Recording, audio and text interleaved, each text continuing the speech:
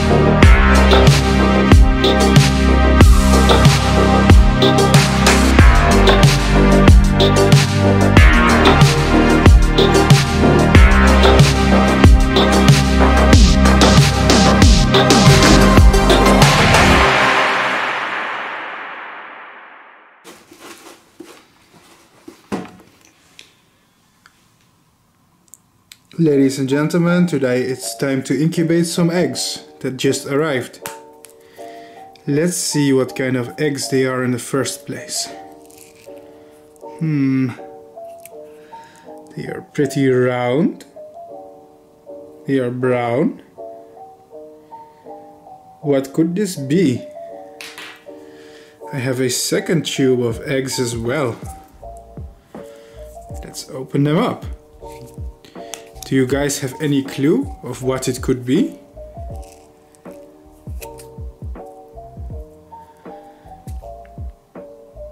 Interesting, interesting.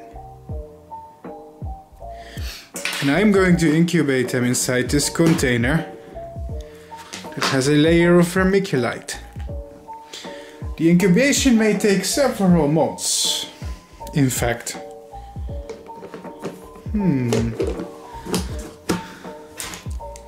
And as always, the life cycle starts with eggs. Vermiculite is very useful for incubating stick insects. But sadly, they take a long time to incubate. Make sure to keep them a little bit humid as well.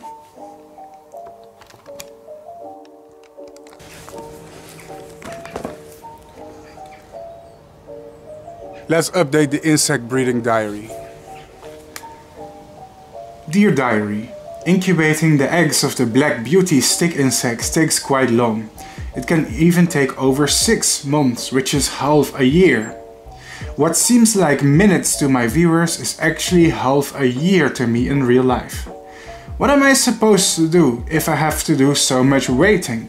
Insects are my escapism from the real world. Come to think of it, I haven't really kept up with the real world for a while. Let's see how society has been doing for the past few years. Man, I live under a rock. Let's see how society is doing, since it takes 6 months. 6 months to incubate the eggs of these stick insects anyway. Let's catch up.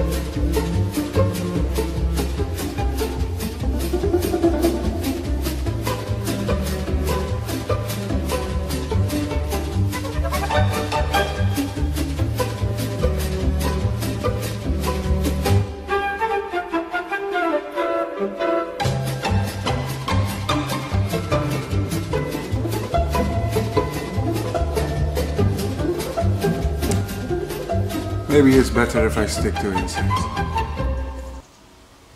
Dear Diary, can you honestly blame me for using insects and nature as my escapism? Either way, this segment is only a few minutes long to my viewers, but I wonder if any of them realize it took me half a year to incubate the babies. 6 months later, let's check back on the eggs. I think I saw something move.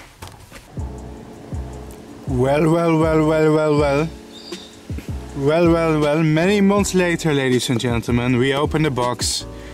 This is like 6 months later, but let's see what we find inside.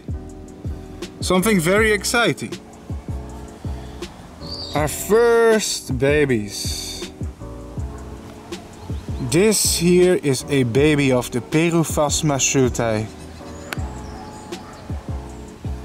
Oh yes. But there's more. If we look inside the container, we see it contains more babies here on the side. And they are all looking very healthy. That is excellent news. These animals can eat many different plants, but most people prefer to use ligustrum or privet, which is what I am going to be using as well. Let me attempt to pick up one of the babies. For a second.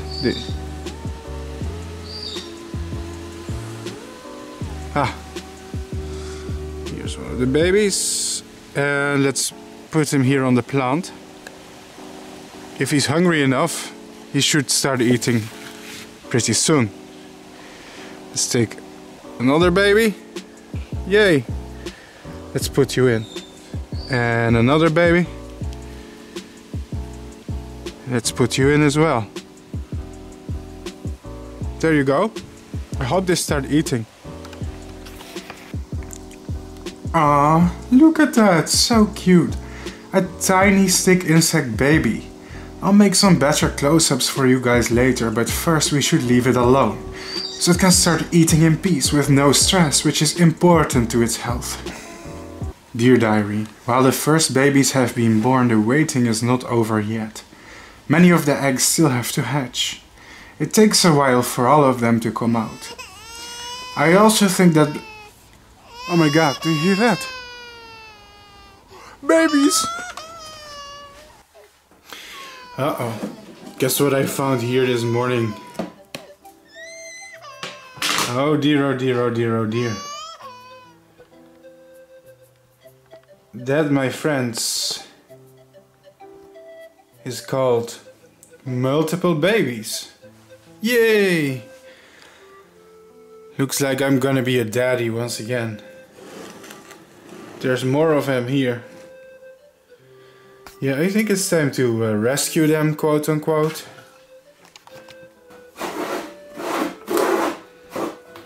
Let's place you little rascals in here. I kind of wonder, can you overpopulate stick insects?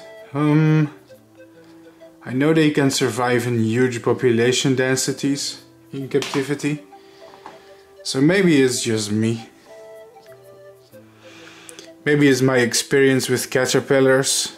Because caterpillars, some species definitely don't like being overcrowded. Oh, my babies, please. Oop. Let's put you guys into your new home. See if you like it. Hopefully, yeah, you will. That's it. I suppose we should give them some time to eat. I left the babies alone for about a month. They seemed to be doing quite well and there were no losses. Of course, during this time I made the point to regularly replace their food with fresh food and to clean their enclosure, so I didn't literally leave them alone. When raising stick insects, it's important to replace their food every few days, so they have fresh and hydrated plant leaves. It's crazy how such tiny little babies will grow up into such large stick insects, isn't it amazing? Let's check back on the little babies about a month later. About a month later, they are definitely significantly bigger. I do believe most of these should be the second instar right now. I know they still look small, but trust me, their size has nearly doubled. Their eyes also kind of look different to me somehow. Shout out to Tallo, also known as Josh, for sharing these eggs with me. I'm grateful for them, dude. This species is reportedly quite easy to keep, even if you are a beginner. They thrive around 21 degrees Celsius, which is considered room temperature. Even in temperate climates, the insects grow quite well without any additional heating. This is an advantage to me. Look at this cute little dinosaur. We must protect its innocence at all costs.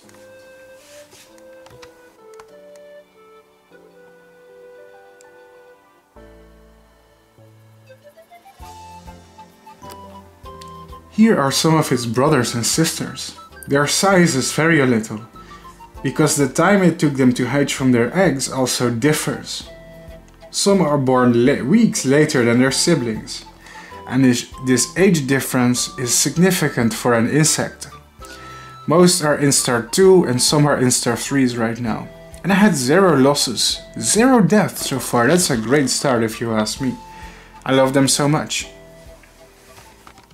Dear Diary, the black beauty stick insects were making marvelous progress. I decided to check back once again about a month later. Yes, we jump ahead in time for another month. While these are large time skips, this is necessary in order not to make the video extremely long. In fact, if this video is already too long as it is, I could just make a 20-second TikTok video and get the same amount of views. Several weeks later, our babies are growing and I see some progress, and I think this is already instar number 3. That's excellent. Great. We shall have a look inside. This setup is really simple, but it appears to be working for them, so yeah. If it's not broken, don't fix it. Wow. We have to be careful because the babies are trying to run everywhere. But wow, this is great. Look at that.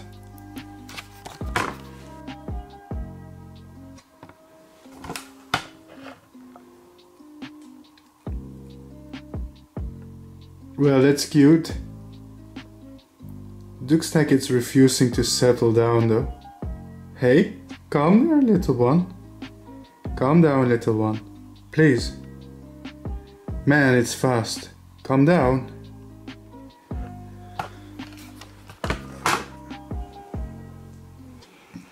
Clearly most of the babies are doing well.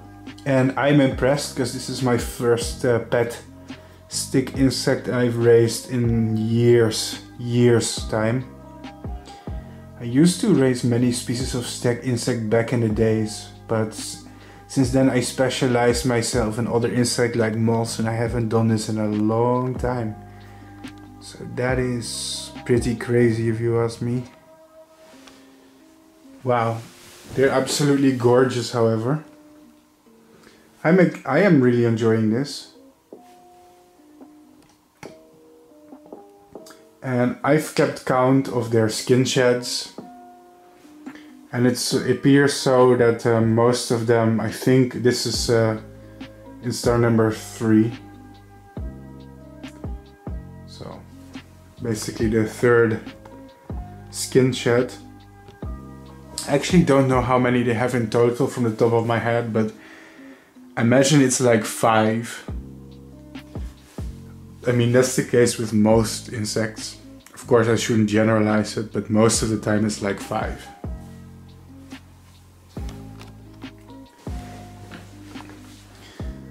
Hello there, little baby. Can you guys see them? I hope you guys can see this well. Oh! Yeah, they're a bit shy, eh? But that's fine. That's completely fine. I should film you guys maybe one time in daylight, because this type of lighting is awkward. As you can see, they have very nice beady yellow eyes. Black bodies, long antennae. They seem to some extent avoid being exposed to a lot of light. As you can see, they are kind of moving away from the light source.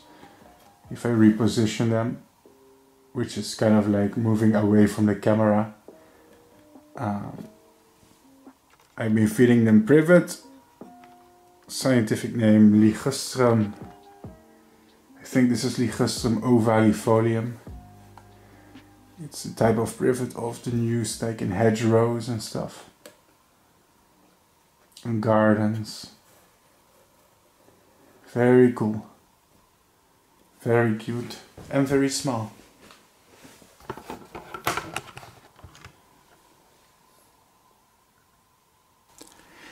Can Bart raise stick insects? Well, I must say that so far it's going quite well.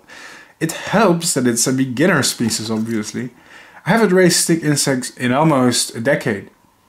I do believe that right now they've shed their skins again, and I think most of them are in instar number 3. Correct me if I'm wrong. It can be hard to see, but I think it's 3. This remarkable and relatively new species appears restricted in a very small area in Peru, in what is called the Cordillera del Cóndor in northern Peru. It lives at altitudes of 1200 to 1800 meters and is found in small patches of dwarf forest. The host plant is a so far unidentified species of Schinus in the wild, known as pepper tree. But in captivity they like to eat ligustrum or privet. I'll tell you more about their ecology and biology later in the video as well. This species is actually more strictly nocturnal. Most of the time feeding happens in the darkness. During the day they have more of a tendency to hide and sit still. Therefore it's important to give the insects proper darkness from time to time. Right now they are quite small, but I promise they will catch up soon in size, so don't worry.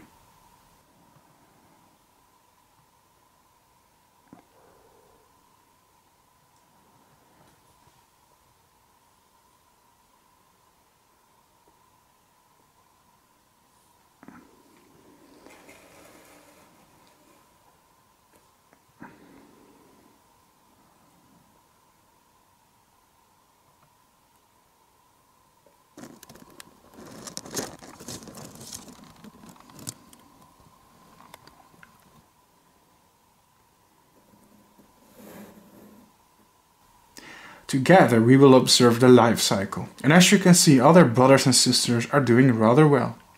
A nice little community of stick insect babies. This species I definitely recommend to everyone. After filming their progress, I'll make another update in about a month. Dear diarrhea. I mean, sorry, diary. Diary, not diarrhea. It's my accent, okay? Let's check back on them.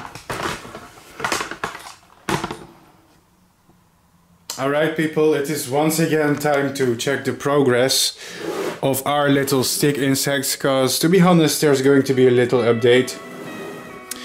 Our babies have grown so big that I think it's really time to give them a bigger enclosure, and I am just about to do that right now.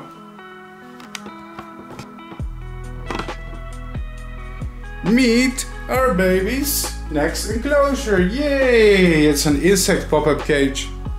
I know it's a bit dirty maybe, because it's been used a lot.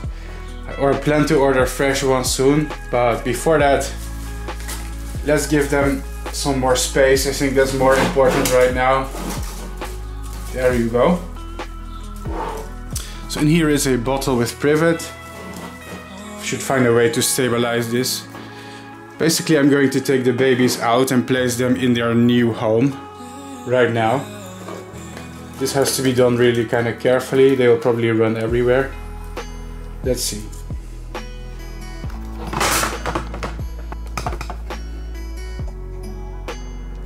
Just for the sake of a health inspection, here are our babies. And as you can see, they are doing really well, even if I say so myself. The amount of losses so far is 1. And I just saw one of them drop itself to the floor, so we have to be careful that they don't escape. Wow. They're looking good though. Let's put them in a new cage fast. Let's hope they appreciate this setup. For real. There's food in it, so that's what you guys like, right? Come on, go and eat. Go and eat, friends. There you go. You like it? Taking all the babies. And so they do like to drink from time to time.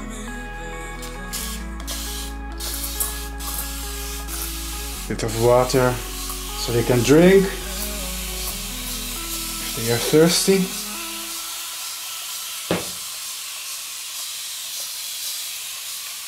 There you go. Enjoy, friends.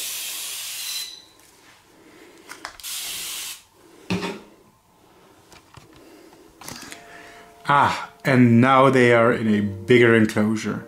They seem to be quite happy about it. It's interesting to see a species of stick insect that is purely black. You have to wonder though, why are they so black?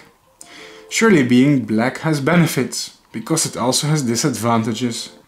For example, people would be outraged if they starred in a certain movie about a certain mermaid.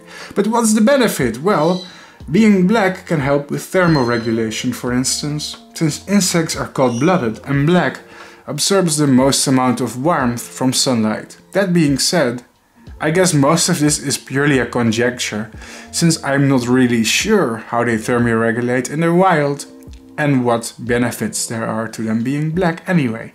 Who knows? We need more data about this insect in the wild. Either way, now soon it's time to leave our beautiful dark little creatures alone. So pretty, so awesome. Let's see how they are doing about a month later. Dear diary, over a month has passed. Believe it or not, but now, our precious little babies. Ooh, I apologize. I just can't help it. They are too adorable and they make me feel like a mother. But seriously, they're growing well and it's bussin', no cap, for real. They're growing so fast, dear diary, I had to place them in a newer and bigger enclosure. Let's show how I did that. Ladies and gentlemen, our stick insect children have grown wonderfully. A little bit too wonderfully, because they're starting to eat the food rapidly. And I'm thinking it is time to upgrade their enclosure. But before we do that, we're going to take a look at their size and their development. Let's go. Alright people, it's time to inspect the stickies carefully. And I think it's time to remove all of them from this enclosure. Because this enclosure is way too small for them. Forgive me, let me get them out, okay? Give me the time for a moment.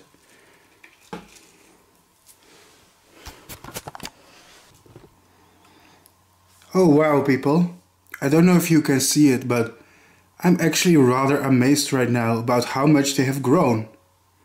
They are really a lot bigger right now.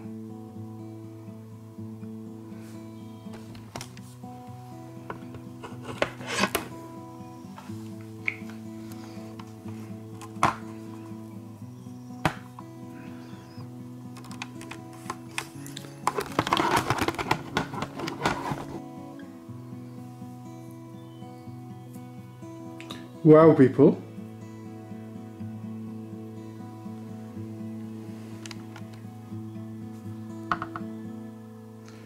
Wow people, look at that.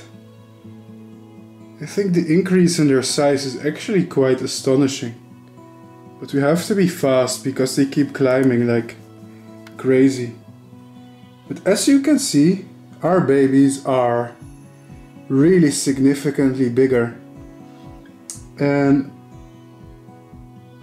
this is, I think, one of the final instar nymph stages before they reach maturity. You can see they already have wing buds here. That is actually incredible, wow. But they're so fast, they just want to walk all the time.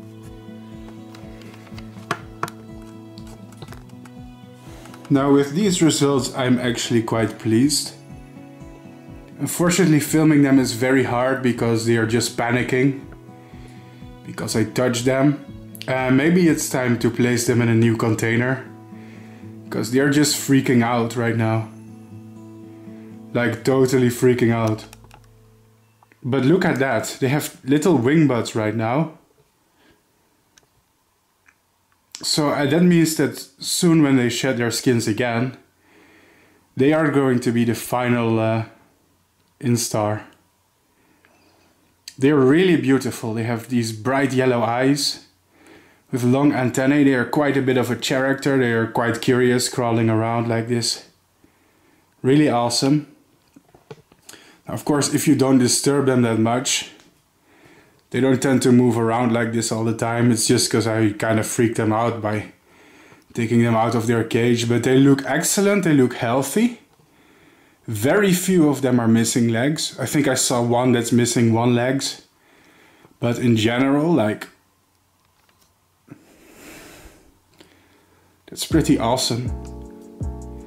It's been a really long time since I raised stick insects. Like, since I started this channel 7 years ago, I used to have cool stuff like stick insects. But then I became more of a moth specialist. So this is like a throwback to the past for me. But wow, they're lovely. I love them. Wow, super. Let's put them in a new cage. Now there's something that almost every animal appreciates, and that's food. So here in the back I have a big cage. You can see it, it's here, it's very large. And this is the new enclosure of the stick insects. You see, I'm starting to think that the old cage is starting to become a little bit too small for them. Therefore I will place them here in a new container. Setup is otherwise pretty much the same. It has leaves of privet, and it's basically a large net cage instead of a smaller one. But for this species it should work great.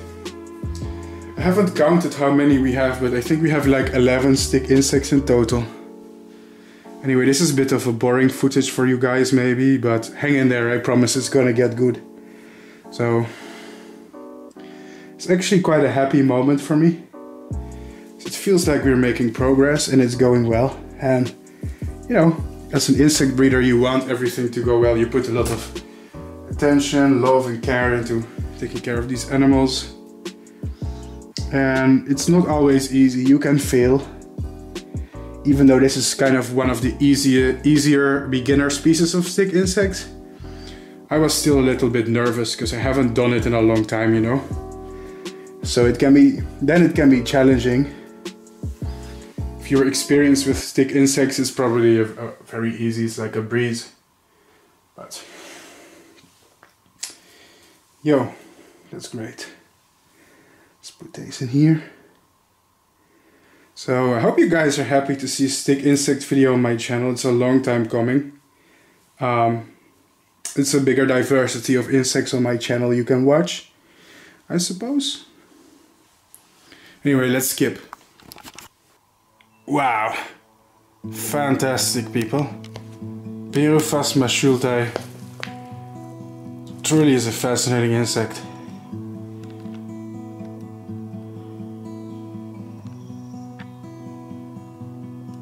So let's see what they're doing. Well, it looks like they are enjoying their new enclosure. Stick insects are fascinating animals to study, aren't they? Did you know that worldwide there are over 3,000 species of stick insects, or the order of Phasmatodea, that have been described? Not all, but definitely many species of them thrive in captivity and are kept in the pet trade. Stick insects are among the world's largest and certainly among the world's longest insects. A stick insect discovered in China in 2014, for example, measured 24.5 inches, that's 62.4 centimeters. The scientific name for the order of stick insects is Phasmatodea, which derives from the Greek word phasma, meaning an apparition, phantom or ghost. These are the first stick insects I have raised in a long time. In fact, I think it was 8 years ago since I last raised stick insects. But if people enjoy the content, I will definitely consider raising more species of them too in the future. I'm a newbie with them forever, so I have to start with the easy species first.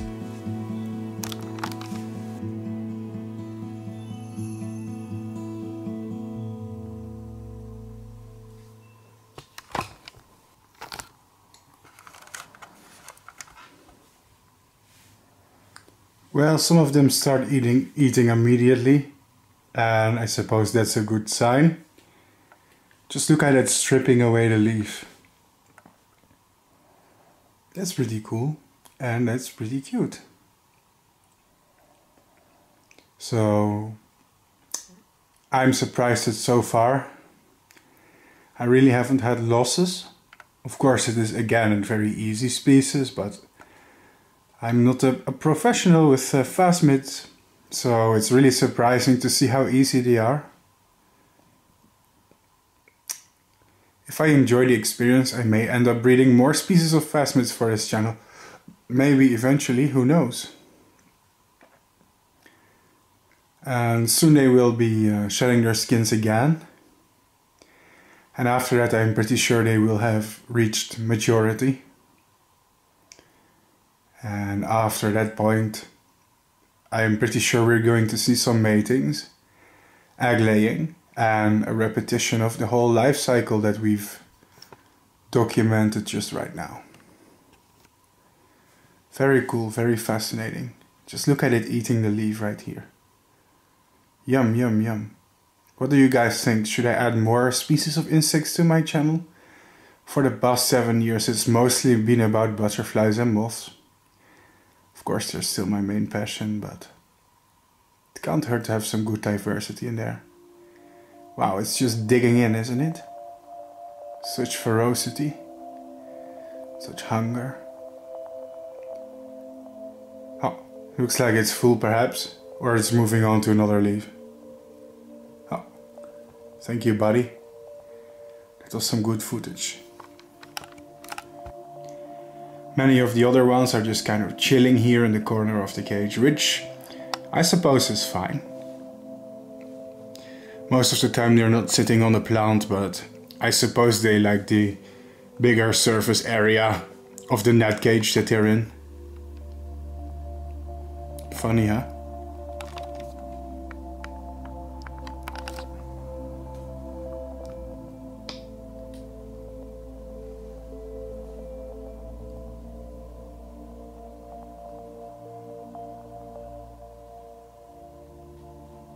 This one is casually cleaning its antenna. I don't know if you can see it, but it's bending its antenna down, chewing on it.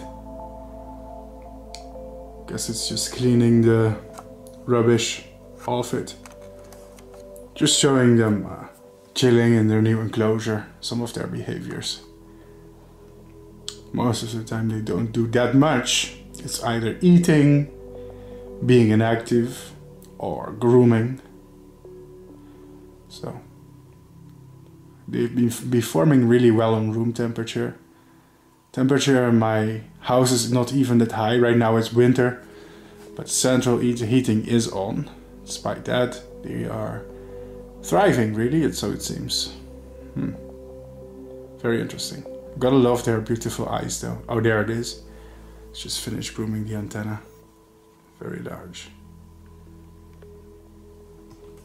And maybe if I put my finger next to it, you guys can see the scale.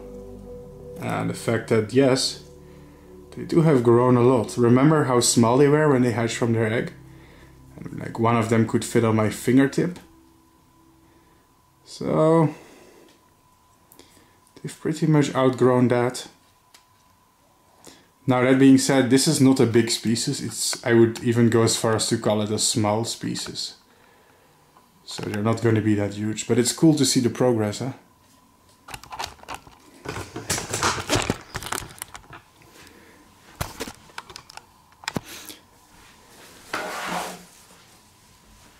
Anyway, people, let's leave them alone.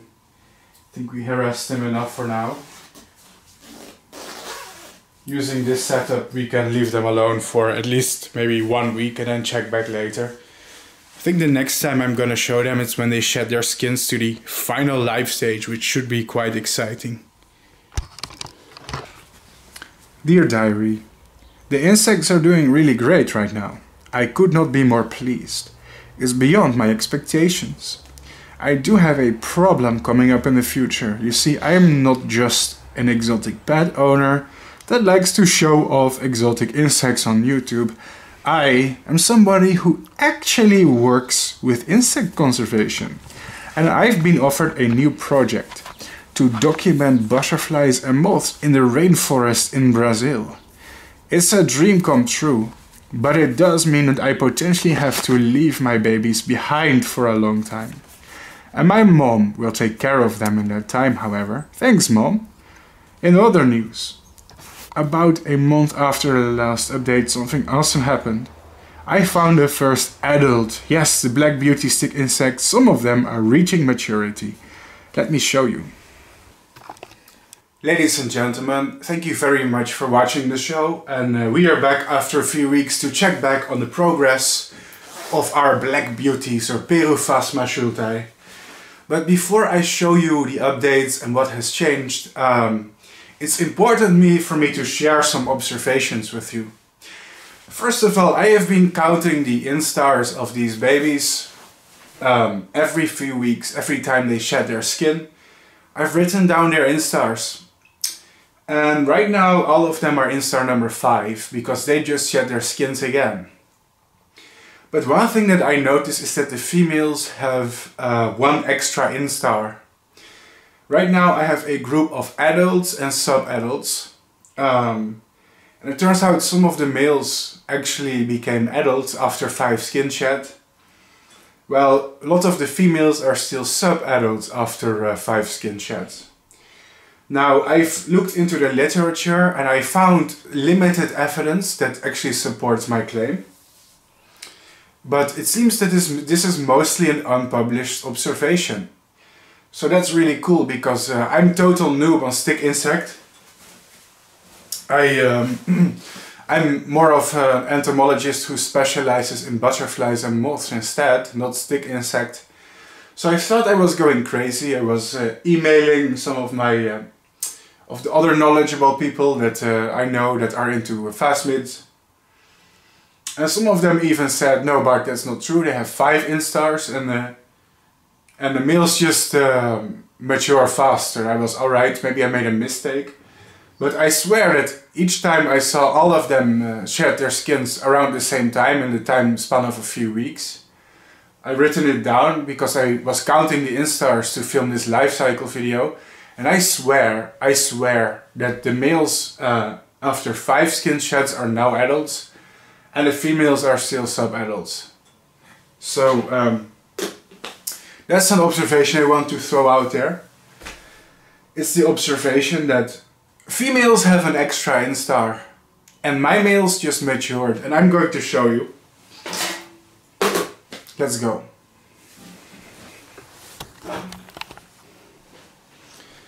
So the plant I've been using for them is privet, which is what most people use. And people, I have to apologize for the poor lighting. The moment I'm filming this is the middle of winter, okay? Therefore we have to use artificial light, unfortunately. So, funny thing about this species, let me adjust this unprofessional little setup here. Funny thing about this species is as they've become adults, they've actually become way more shy. So here you can see a kitchen roll that I included in their container. God fucking damn. A funny thing about this species is that since they become bigger and they became adults, they've become way more shy. And what do I mean with shy? Well, I must show you. Because in their container there's kitchen rolls. And here I'll show you one of the kitchen rolls. So why do I put them in their container? Because, well, they really love to hide. And if we look in here, I don't know if you can see it, it's hard to see. Let's get some light inside of there. Like, as you can see, most of my stick insects are hiding inside of this. Let's see if we can shine some light inside of it. It's hard.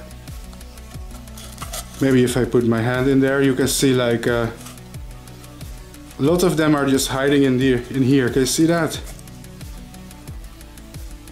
That's actually hard to film because it's dark. But you can clearly see that there's like 5 or more stick insects hiding in here. Whoa.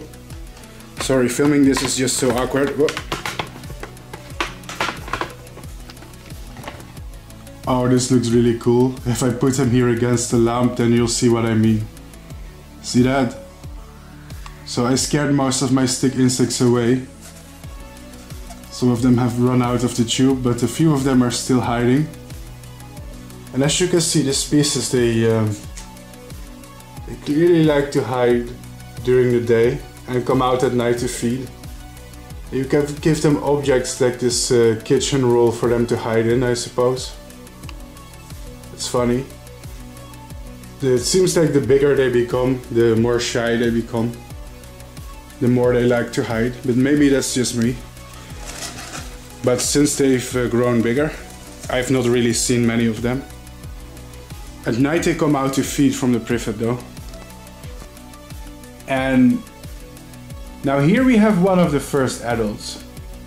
How can I tell that it's an adult? Because when this species reaches adulthood, they grow wings, like a lot of insects do. But what's really funny and interesting about their wings is that they don't use their wings to fly at all.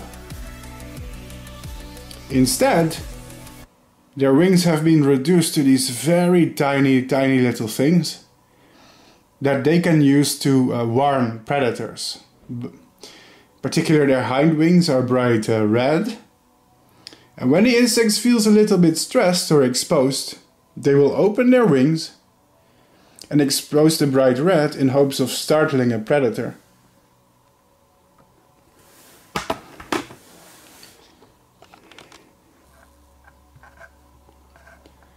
Now, to film this is certainly not easy because the insect is mostly interested in running all the time.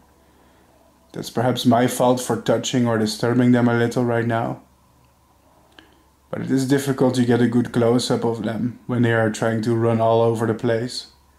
Especially in the middle of winter when I have terrible lighting. But here you can see how the hind wings, oh my god, it's found my hand, are very remarkable.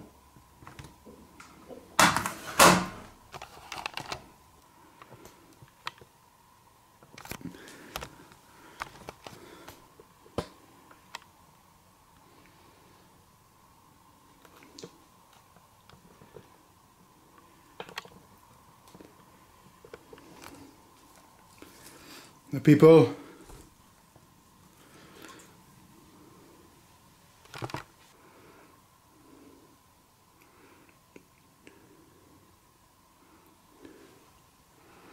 when it comes to the females, most of them are also getting quite large.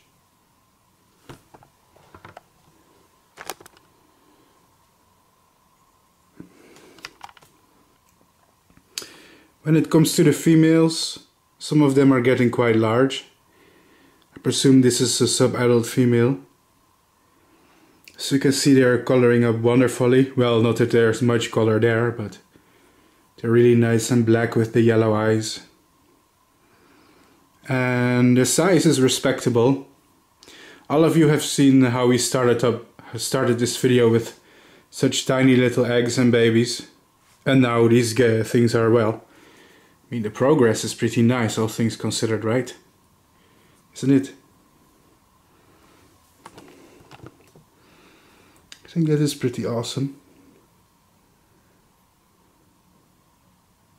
Although it's very difficult to hold her still. The creatures on my channel are usually not that difficult for me to film, but these phasmids, they're just stop running, just stop running. But just for reference, now you kind of understand the size in relation to, I suppose, my hand. Of course, you shouldn't be handling them all the time. There's no insects that really enjoy that kind of stuff.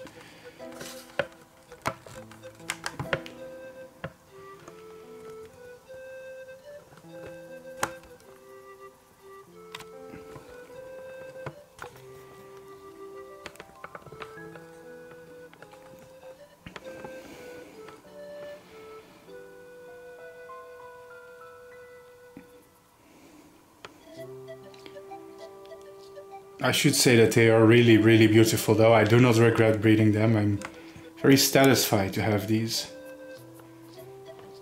They're honestly really kind of amazing.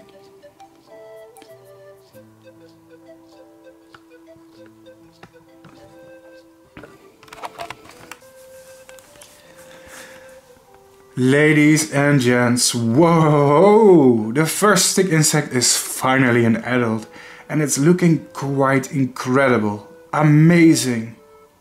What's unusual about this species is that their wings are reduced, and instead of using their wings to fly, they use their wings to warn. That's right.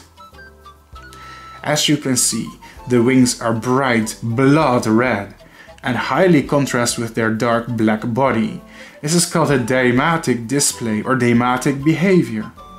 Deimatic behavior or startle display means any pattern of bluffing behavior in an animal that lacks strong defenses, such as suddenly displaying conspicuous eye spots, or in this case, bright red wings, in order to scare off or momentarily distract a predator, thus giving the prey animal an opportunity to escape. That being said, it is not true that these insects are entirely defenseless. They can, in some cases, spray an irritating and noxious liquid towards attackers. The defensive spray, when scientists analyzed it, did contain noxious chemicals such as iridoids, which are to my understanding a form of monoterpenoids. Terpenes and terpenoids are also the primary constituents of essential oils of many plants and flowers. Some insects use terpenes as a form of defense. The chemicals have a strong odor and can be irritating in some occasions and can be used to ward off predatory invertebrates and other animals. But why am I mentioning this? Well, that's because perhaps the insect is not entirely bluffing, and they actually have a defense mechanism they can use to back up their threats. That would make it a form of aposematism, maybe. I am not sure if predators learn to avoid them in the wild based off their color alone though. This warrants more studies when it comes to their environment, natural habitat and natural enemies. Either way, to summarize what I'm trying to say here is that the blood red wings are definitely used to startle and scare away animals. Although I am not sure to what extent they are simply bluffing. It depends on how effective their chemical spray is, I suppose. The amazing beautiful contrast between the red and the black though is what makes them so popular as pets. They are like amazing black little fairies. And the red is just a cherry on top. So beautiful. I do apologize for the poor lighting. It's in the middle of winter and I cannot bring my stick insects outdoors to film them, or they would be hurt by the freezing cold. It's also dark outside. Due to a lack of daylight, the indoor videos look a bit darker and have awkward lighting. I hope you enjoy it either way. This is the group of insects we have left. So far we only have one adult, the rest are only sub-adults or sub-sub-adults. It depends on the gender since males have one less instar than the females. If I spray the leaf with water, maybe they'll sit still because they are usually thirsty. Have some water to drink. Yeah.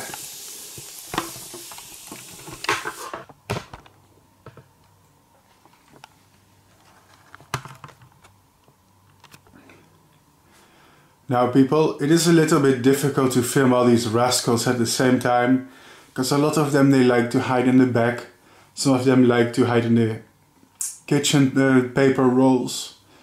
So all of them are a bit scattered and out of focus, running around. But I'd say that the first results look very good, to be honest, right now. Like here in the back we can see several individuals showing healthy amounts of activity. And I'm very new to filming stick insect. Most are still sub-adults, as we can see. Still thriving. But these will soon also shed their skins and become adults.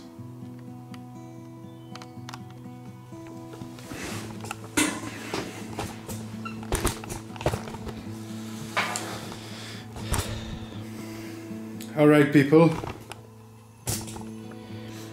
Alright, I think we've seen enough. It's time to close the cage, to stop stressing them. And then we check back on them in 2 months. Because I'm going to leave my country for 2 months. That's difficult. That's kind of funny. Sometimes when I'm watching them, they're just hanging out like this in a group in the back of their cage. That's so silly and crazy. At least their resting behavior, I guess you can call it roosting, seems to be semi-social maybe. Because when they're resting somewhere else, such as in the kitchen roll, they're all in there together too as a group. So I guess in some way they sense the presence of maybe members of their own species when it comes to finding a place to hide, I suppose, and find shelter. Or it's a coincidence because they just choose the best place in their enclosure, which happens to be this corner, but I don't think so. Because sometimes they're not here and all of them are like in the kitchen roll, so I think they do choose to settle where they want in response to other members of their species, I suppose. That's really kind of cool, man. It's funny.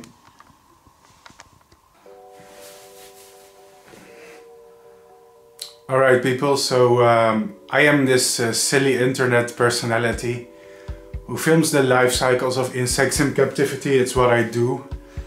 And I have really weird hair.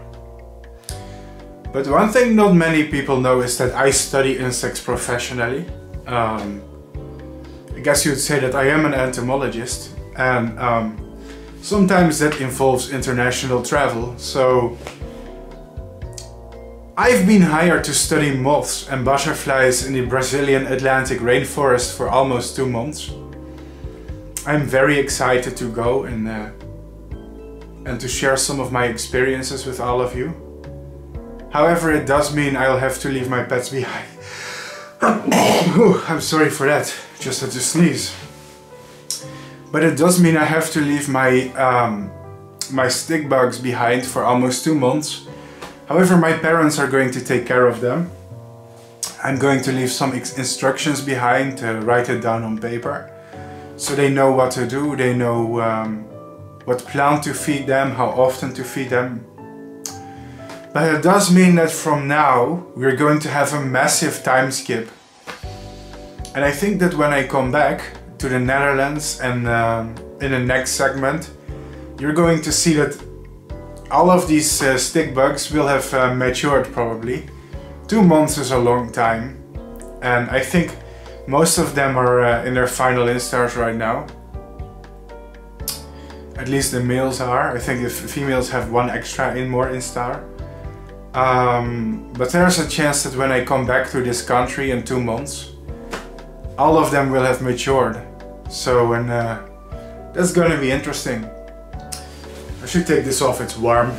Anyway, I am on my way to an entomological expedition in Brazil to document rare insects in the rainforest. It sucks to leave my pets behind, unfortunately.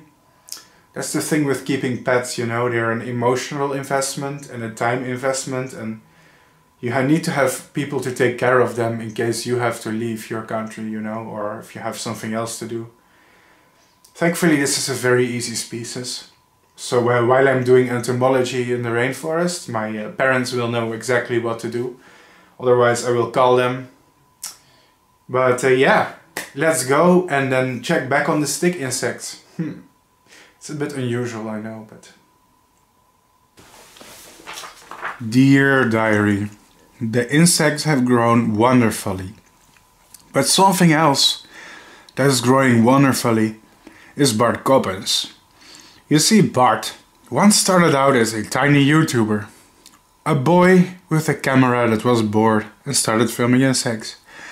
But Bart is nowadays slowly growing into being a true entomologist. And that's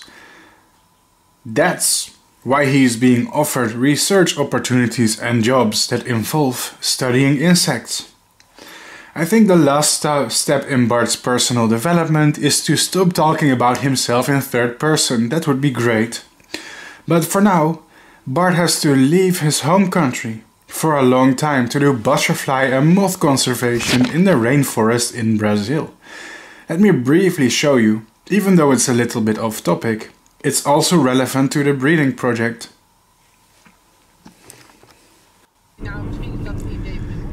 Where am I going? Ladies and gentlemen, I am on my way to Brazil. Since recently, I'm sponsored by a natural reserve named Regua. It's called Reserva Ecologica de Guapiaçu. And they want to collaborate with me because they think I have the talent to do insect conservation for their natural reserve. And they covered all my travel expenses, including my flight tickets, travel costs and much more. Now I realize this segment may look a little bit off topic, so you can skip it if you like, but I wanted to include it. Not only am I proud of it, because I always wanted to use my skills and talents to contribute to conservation and help nature, and help insects in particular because I truly care about them, it also explains the time skip that is in our video. My job is to document and research the insect species that are found in a natural reserve. But in particular, I focus on butterflies and moths. Yes, I realize this is a stick insect video, but actually in reality my specialism is moths and butterflies. And some of the things I am investigating, for example, are their life histories. How they grow up from egg to moth, when, where and on what plants. This information is still missing for many species, unfortunately. The truth is though that you cannot protect the species and conserve it if you don't even know what it eats and how it lives. I always wanted to be more than a YouTuber who films insects. I want to be somebody who helps nature. I also want to have practical experience with real entomology and real insects in the wild. Not always in cages or plastic boxes. Don't get me wrong. I love raising insects in captivity. But I don't really think it's possible to become an insect expert just by looking at them in captivity. You're missing the big picture if you do that.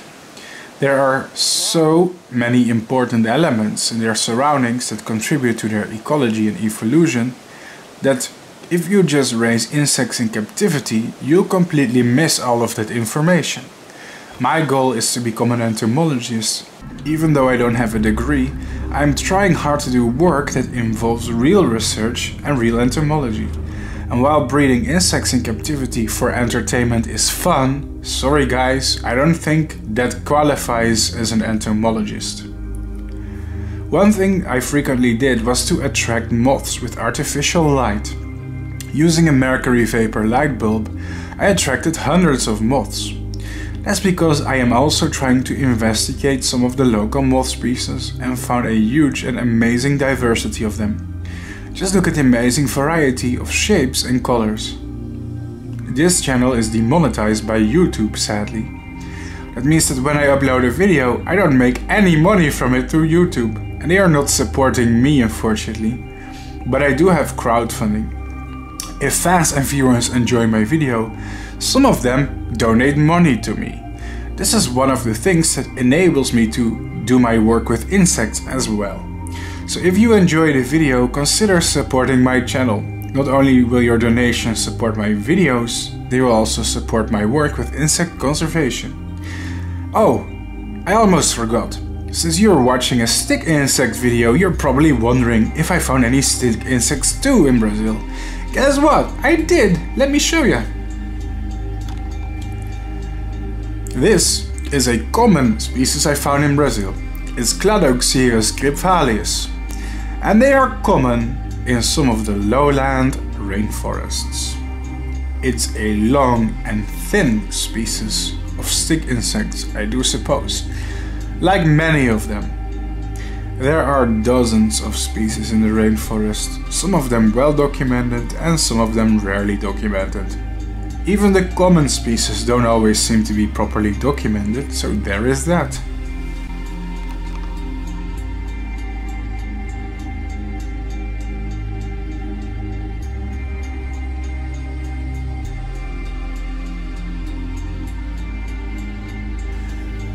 This is actually a very rare one. That's very rarely found. This is a female stick insect from the genus Dinelitron. It's from a unusual family of phasmids, the Peruphasmodidae. These enigmatic stick insects are rarely found, especially females from the genus Dinelitron. In fact, my find was so special that scientists contacted me because they wanted to collect the specimen for me, for scientific research. Some scientists are interested in taking a DNA sample from her, to link males of her species to the respective female. But why? Because females are rarely collected, and some of the Dinelitron species, only males have been described, but females were never found. So DNA can link males to unknown females. This female has short and stubby legs, also a short and stubby body. She's also quite flat and can rest close to the surface of her host plant. Her favorite food seems to be the leaves of the mimosa tree. It's all fantastic, isn't it? But it's time to stop. Because it's time to go back to the Netherlands and see how my stick insects are doing. I could show you more, but honestly it's off topic. This video is about the black beauty stick insect, not my rainforest adventures. Right now my mom has been taking care of the stick insect for several months, and I hope my mom did a good job. Thanks mom for taking care of them. It's time to check back on them soon.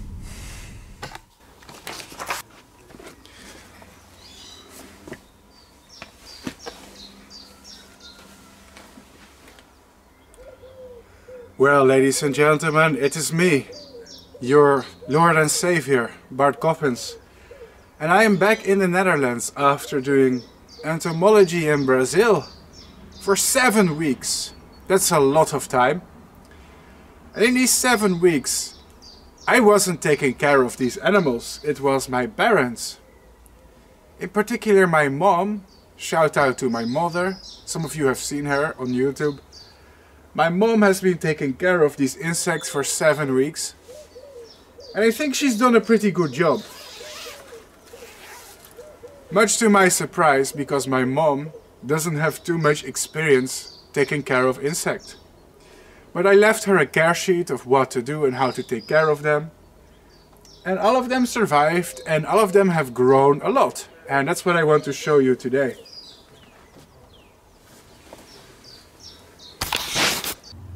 Now the cage, it looks a little bit empty, but that's normal. As I've shown you before, these insects, they sleep during the day and they hide. And at night they come out to feed. So that's why I put these kitchen rolls here. I've shown you that before. And if we look here inside, you can see many stick insects hiding here. Maybe we should check back at night so they're coming out. But oh, here's one of them. Its face is popping out. Can you see? So yeah, these like to hide during the night. Let's see how they're doing. Wow. Okay. Now that is fantastic, isn't it, ladies and gentlemen? So it looks like our Black Beauty stick insects have matured while I was in Brazil and my mom was taking care of them. Shedding their skins one final time. At least the females seem to have one extra instar. And as you can see, they are now quite large. And all of them are this large. I'm just showing you one of them right now, but all of them, I have like 14, 15 of them, maybe more. I should count them later. And all of them are this size. And what truly fascinates me is their tiny red little wings. Their wings have essentially been reduced to stubbles, but they can still raise them in order to expose the red color of their wings as a way to scare away predators, I suppose.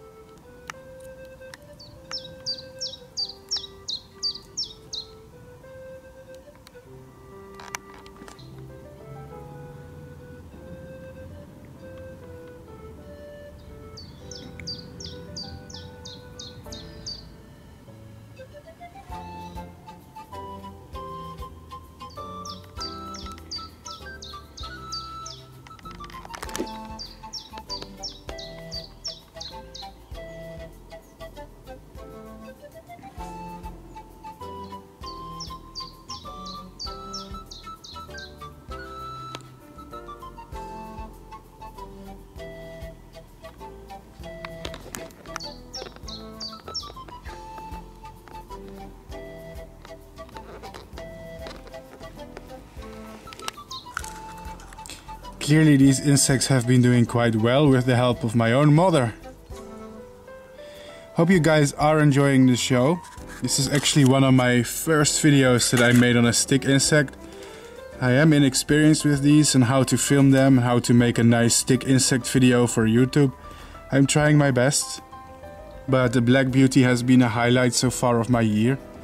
Look at how fantastic they are. This is a female. Males are much smaller. So this male and female even appear to be copulating. As you can see, their abdomens are connected. There you go. So this is a mating.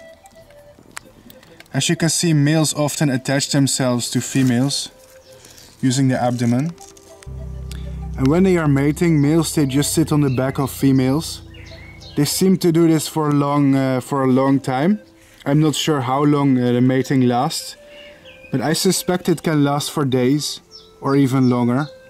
Males are very protective of their mate and they don't want other males to pair with the females that they found. And as you can see, this male here is just riding on the back of this female right here. The females are much larger, so they're on the bottom while the males are on top. And the females, they have the strength to just drag the males around when they go about their day. It's fascinating, isn't it? So this is a stick insect mating, people. Now a lot of stick insects do this, to my knowledge.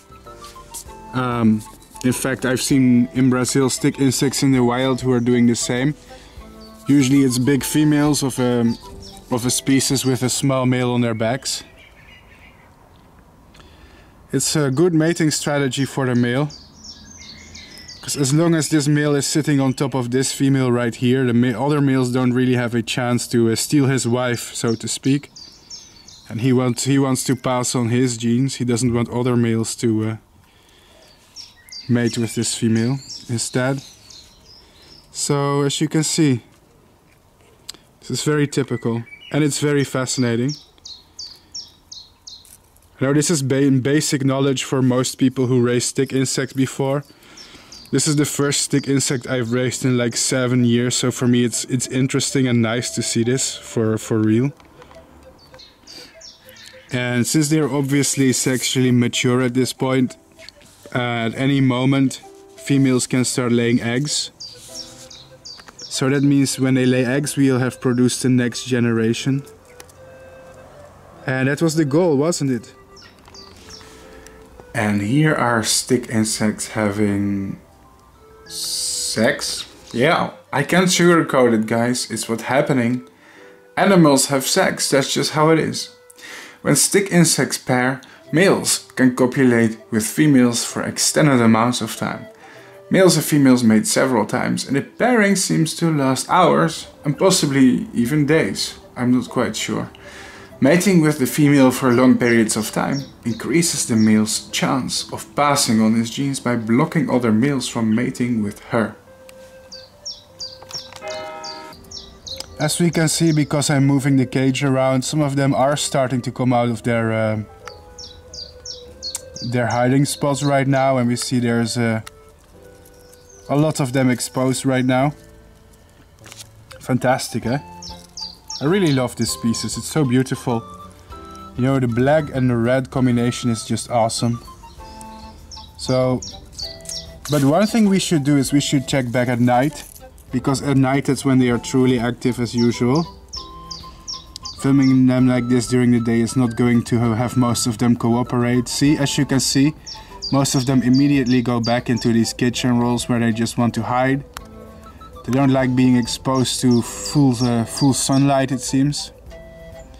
This is really a strongly nocturnal insect most of the time, so I expect most of these insects to just walk away and go back into their caves, so to speak. But wow, so fascinating how they raise the wings as a warning. They can spray noxious chemicals too. It smells kind of bad, almost like vinegar. It's a very strange smell, it's hard to describe. It's a little bit acidic. And they can spray this substance when they feel threatened.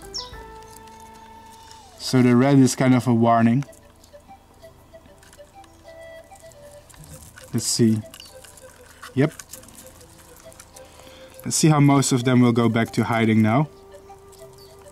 Sorry for waking you guys up. I missed you guys. I just want to see how you guys are doing. Yeah, there you go. This one is going back into his little man cave, huh?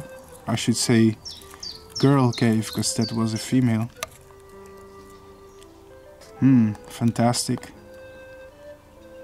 What a beautiful insect it is. Wow.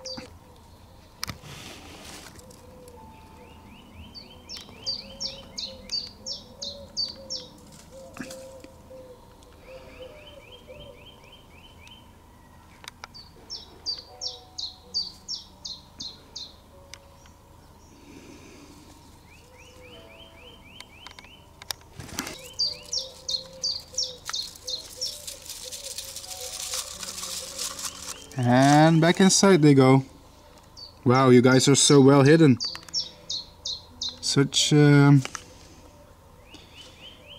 You're totally not exposed. Truly fantastic creatures, aren't they?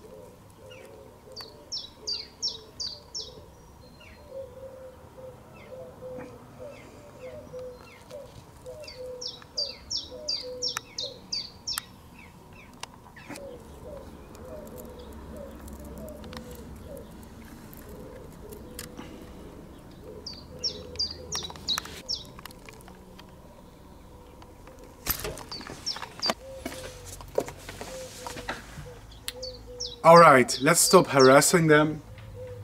One of the things that I want to do is I want to put them in a dark place and check back in the middle of the night, because clearly these insects, they like to hide during the day and they come out at night. So the best moment to film them is at night. So let's let them sleep for now. The sun should go down in a few hours anyway, so I am glad to know that they are doing well. All of them are mature. I didn't expect my first try with insects, stick insects in many years to be this successful. I hope you guys are enjoying the show. For me this is difficult to make a stick insect video. I never done this before. Except in some of my oldest videos from like 7 years ago when I used to raise many of them. I've forgotten most of my stick insect breeding skills. It's like I'm starting all over again. I'm more specialized in moths, so this is a totally new experience, but I'm enjoying it so far. What stick insects should I raise next time? Let me know in the comments. Alright, let's check back tonight. Don't you find it funny how we're filming animals during the day, dear diary? During the day the stick insects tend to hide away, but during night they show the most activity. So here's good news. I can film in infrared, and this allows us to observe the stick insects in the middle of the night, in sheer darkness. Let's show this exclusive footage. Wah, wah, wah. This is Bart Coppens, the moth daddy. The sexy moth king in the middle of the night. But there's a problem. We don't have any visuals. Oh no. Oh no, babe. Oh no. Oh no. How are we going to solve that? Well, it just turns out that this camera has an infrared function. Where did you? Aha. Aha. Aha. Aha. Aha. So that means now we can see what these creatures are up to at night. Oh, where's your opening, babe?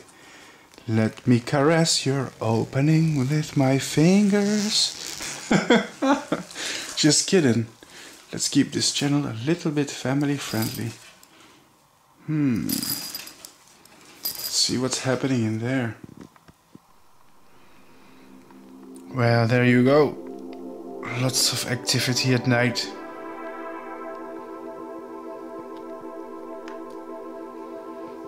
Clearly in the middle of the night these insects are quite active. Most of the time you'll just see them hanging around in the vegetation. Of course, as I may have explained before in this video, these are nocturnal insects, so it's mostly the middle of the night in which you should expect to see them feeding, eating, pairing, all that good stuff. And here we see a lot of couples. A lot of the females here that are mounted by a male. While the females are feeding on the vegetation here.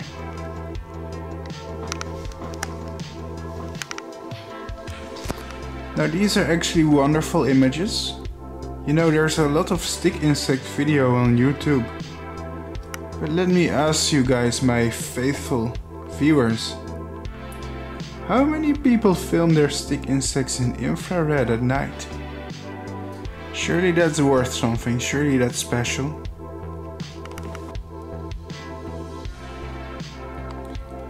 Oh, look at that. Lots of wonderful activity here.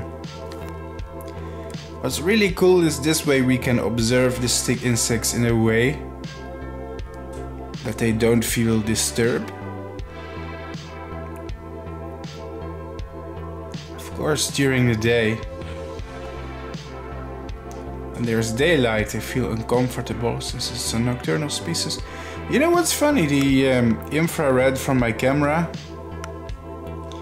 seems to reflect less on their faces. Can you see that? Like where their eyes are, near their eyes, there's like this extra dark spot. That's funny. I think that's on purpose because, you know,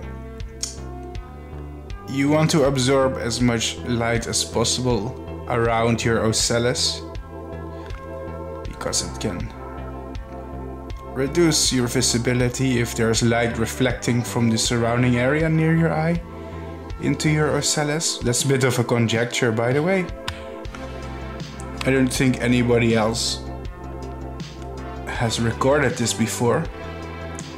Not that it's like a groundbreaking scientific observation or anything, it's just a funny little fun fact that we just found out, but I think it's still something new. I don't think many people have filmed their stick insects with infrared and noticed that the area around their eye seems to absorb more light than the surrounding area. See, that area near their face, it appears to be darker. So that's, I haven't checked literature, but that could be actually a small new find. Who knows? I mean, stick insects seem very popular, but there's not that many people seriously looking at them. There's a respectable amount, of course, of stick insect scientists. But, you know, compared to other fields of science, it's still a bit obscure. Oh, this is fascinating. Just look at them, their natural behavior. Hope I haven't disturbed them too much.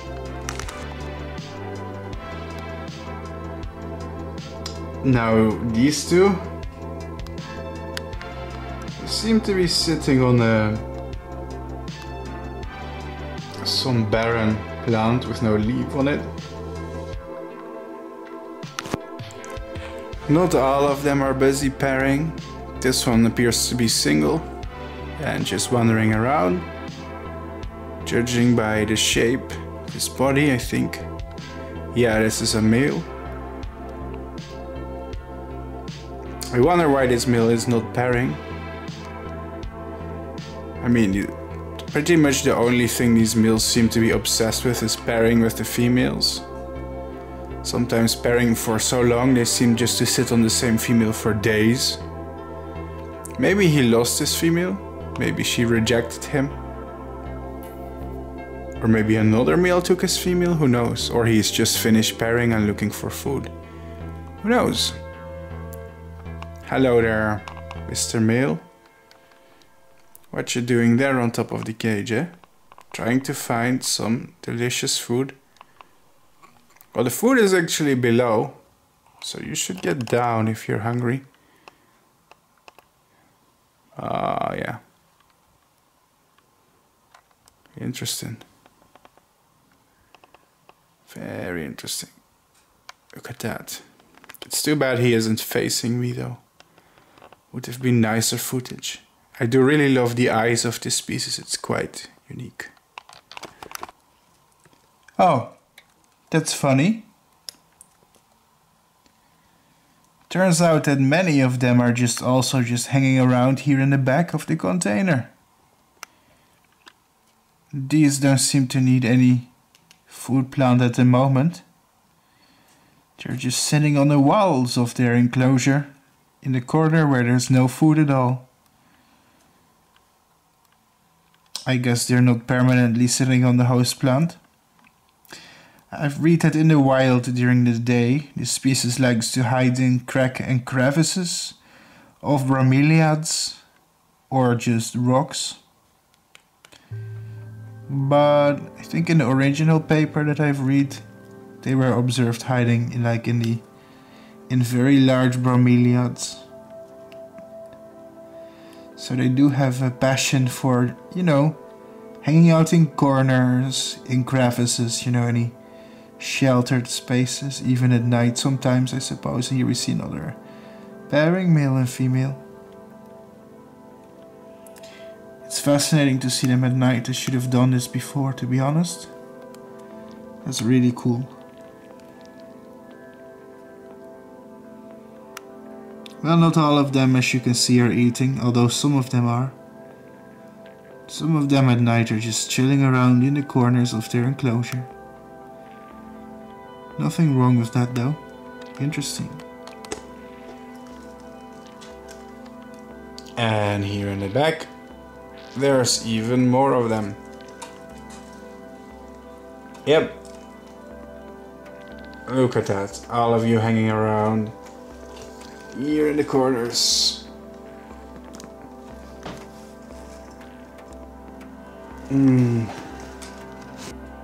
Maybe it is time to switch on a light for a second. Oi, oi, oi, oi. Ah. That was fun. Such lovely creatures, aren't they? Wow. You have to be lucky to raise something like this. Look at these fascinating black stick insects. With their tiny red fairy-like wings.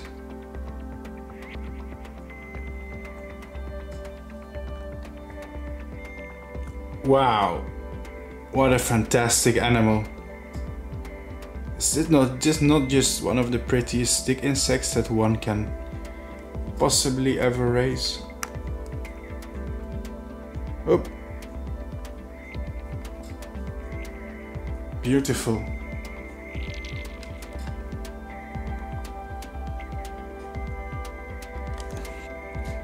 Amazing. Really amazing. I'm really enjoying the experience. I spent many months raising these guys, so I don't recommend handling your stick insects all day, but once in a while is okay. This is a robust species, even though you don't want to stress them all the time. Wow, fantastic. What a spectacle. What a beautiful show. Just look at that.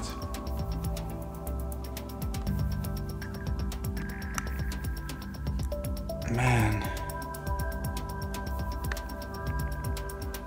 Amazing.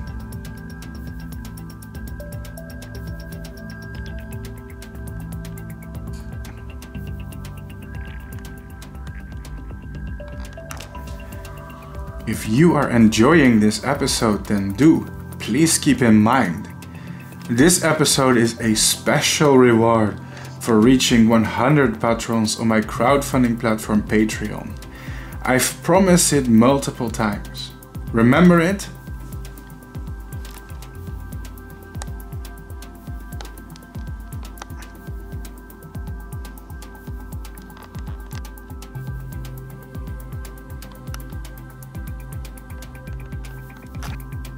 Alright, let's stop harassing our beautiful... sorry for this. I'm closing the cage and filming that is a bit awkward, but there you go. Come on, close the zipper. Close the zipper, there you go. Let's remove this. Alright, my babies, have a nice productive night of a lot of eating and reproducing.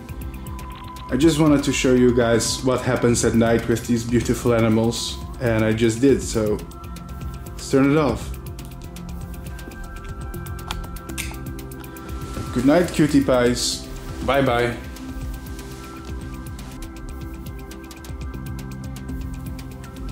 Dear diary, everything up until this point has gone very well, and I'm very pleased. But there's just one thing missing. Eggs. Our babies need to reproduce and lay some eggs soon. After mating, it's the last thing that we need to complete the life cycle. So there you go, ladies and gentlemen. Let's get some eggs in here.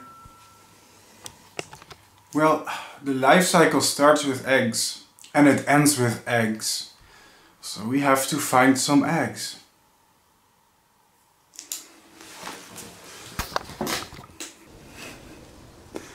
Eggs. Eggs.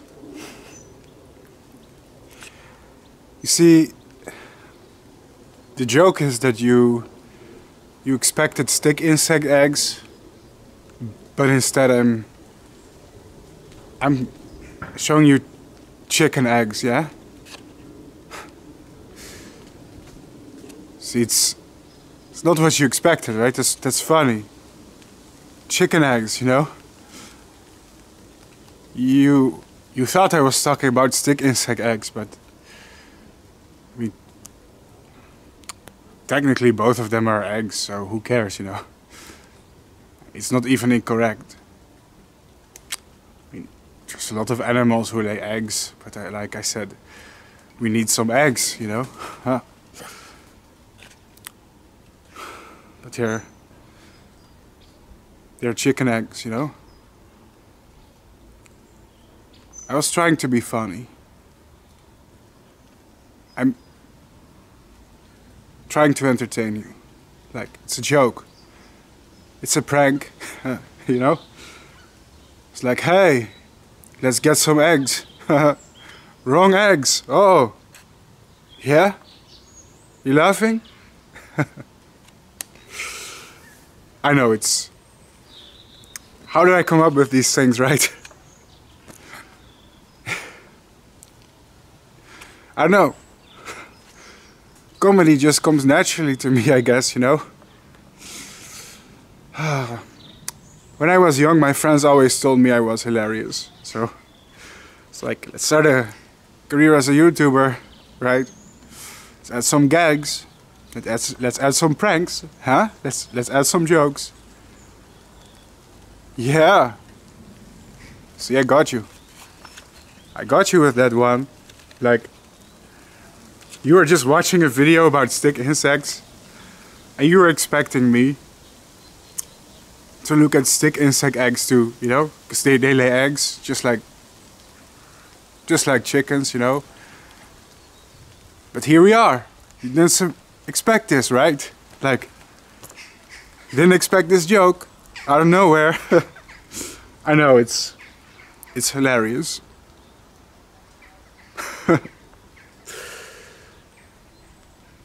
Yeah.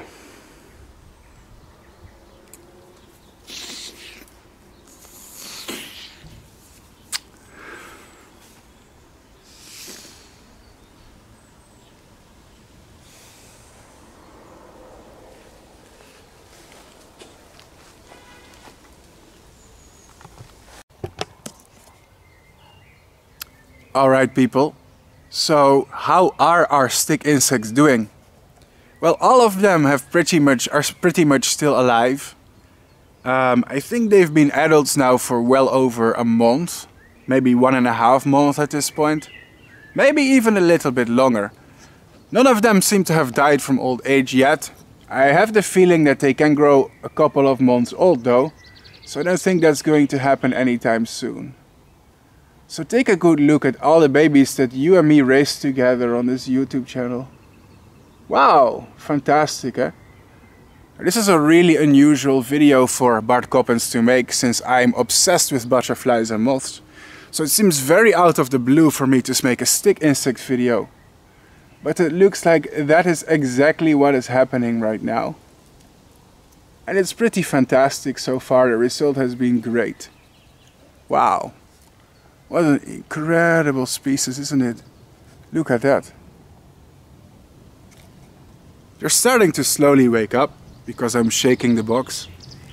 They were still kind of in sleepy mode right now, but they're starting to crawl out. But these are pretty much all of them that we raised. Fantastic.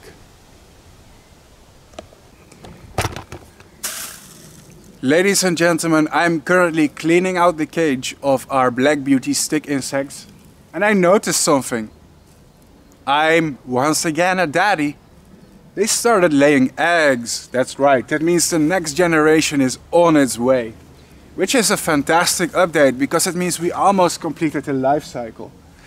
So I put all of my stick insects in this little box for a short moment. This is not a good enclosure to keep stick insects in, but it's only because I want to have them out of their cage temporarily so I can clean it and put them back in a clean cage. But here, take a look. See how they are doing?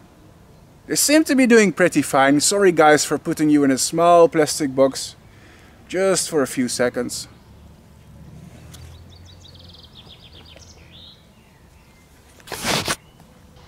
One of the awkward things about stick insects is their eggs and feces kind of look similar. So this is stick insect eggs mixed with stick insect poop. So how to tell the difference? Well, the eggs, and this is gonna be very awkward footage because it's me looking through the poop of stick insect. But the eggs should be round. Here you go. Let me get a focus here on this. This right here is what their eggs look like. Round, and they have like almost a little bit of a camouflage pattern. So I'm gonna collect the eggs and put them in this box. It's an annoying job to do because there's probably hundreds of little eggs in here. And it's gonna be a nightmare of a job to get all of them out. But I really don't want to throw away any eggs, because they're going to be the next generation of babies.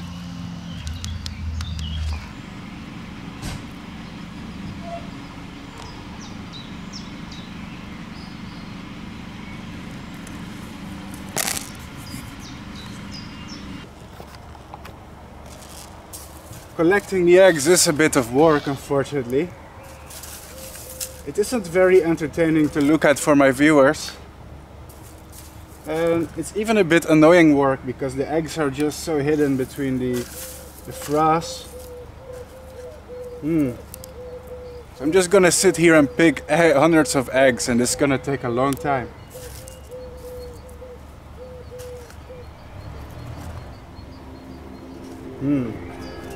Yep.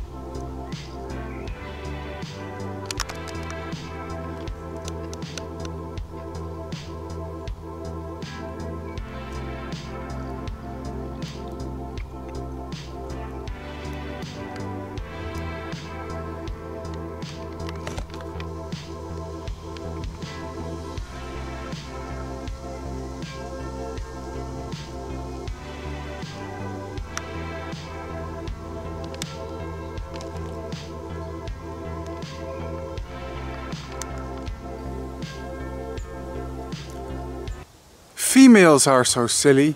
They're essentially just big fat breeding machines, aren't they? I mean the females of the stick insect, okay? Don't be offended. I don't mean human females. Oh, that sounds bad. I mean human females are awesome, guys. No hate to you. I respect women. Bart Coppens respects women. That's right. Respect her. Guys, Dita is a little bit crazy. I think she needs a distraction. Here, Dita, go fetch. What the fuck?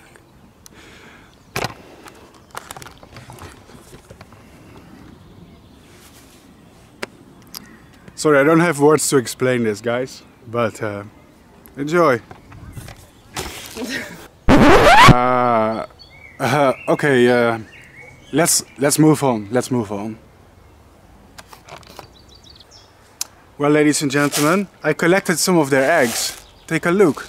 This is the first batch of eggs, and it looks like we could have a lot of babies at this point.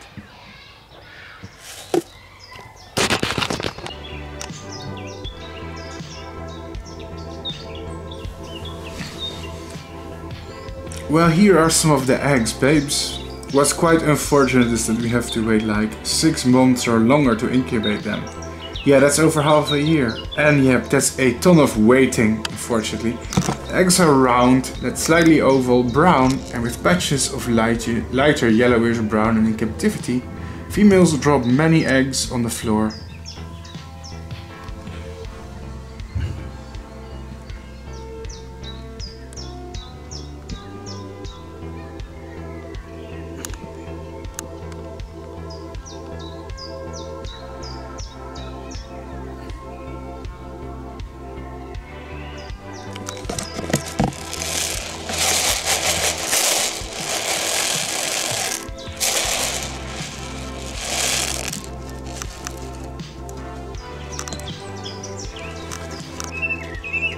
Well, people, the cycle has almost ended.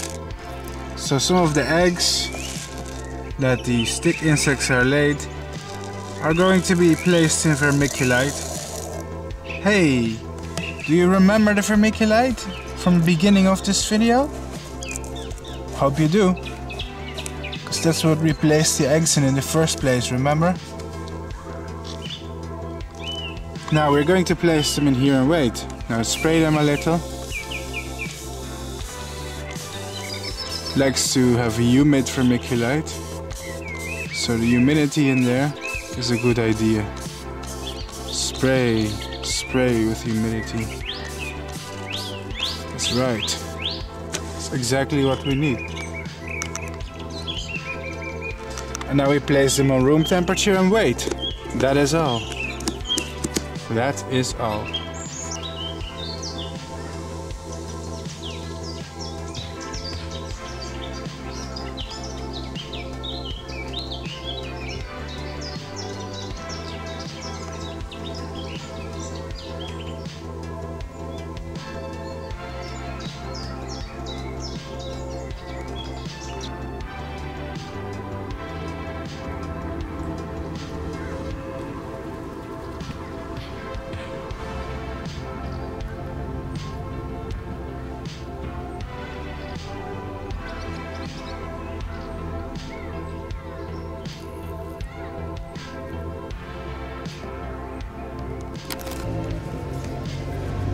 Alright folks, I collected some eggs.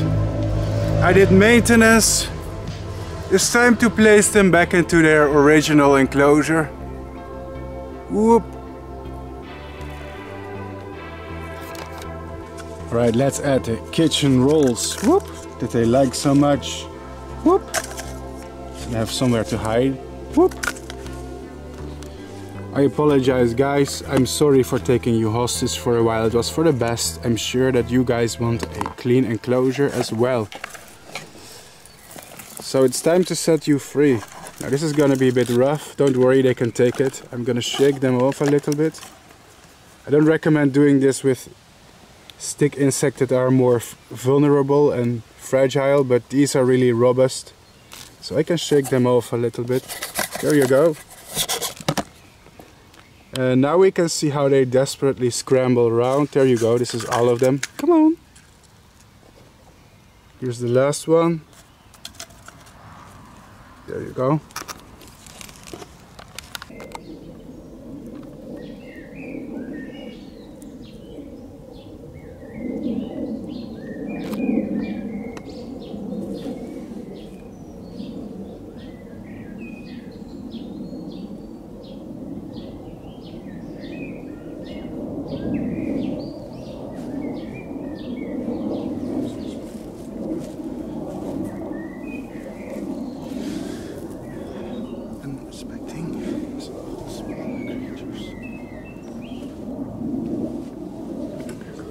those are all teams.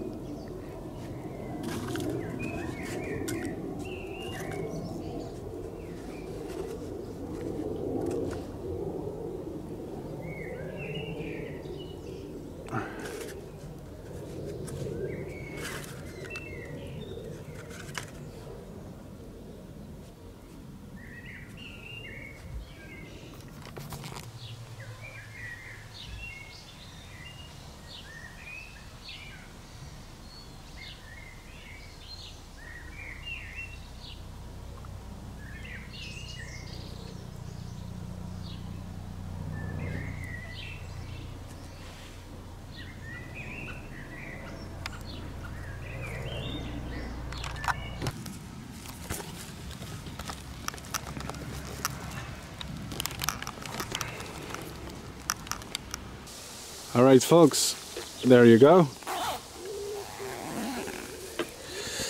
Did I just call my pets folks? There. Let's pretend I was talking to the viewer, that would make more sense. Yes, fantastic. It's a great stick insect breeding.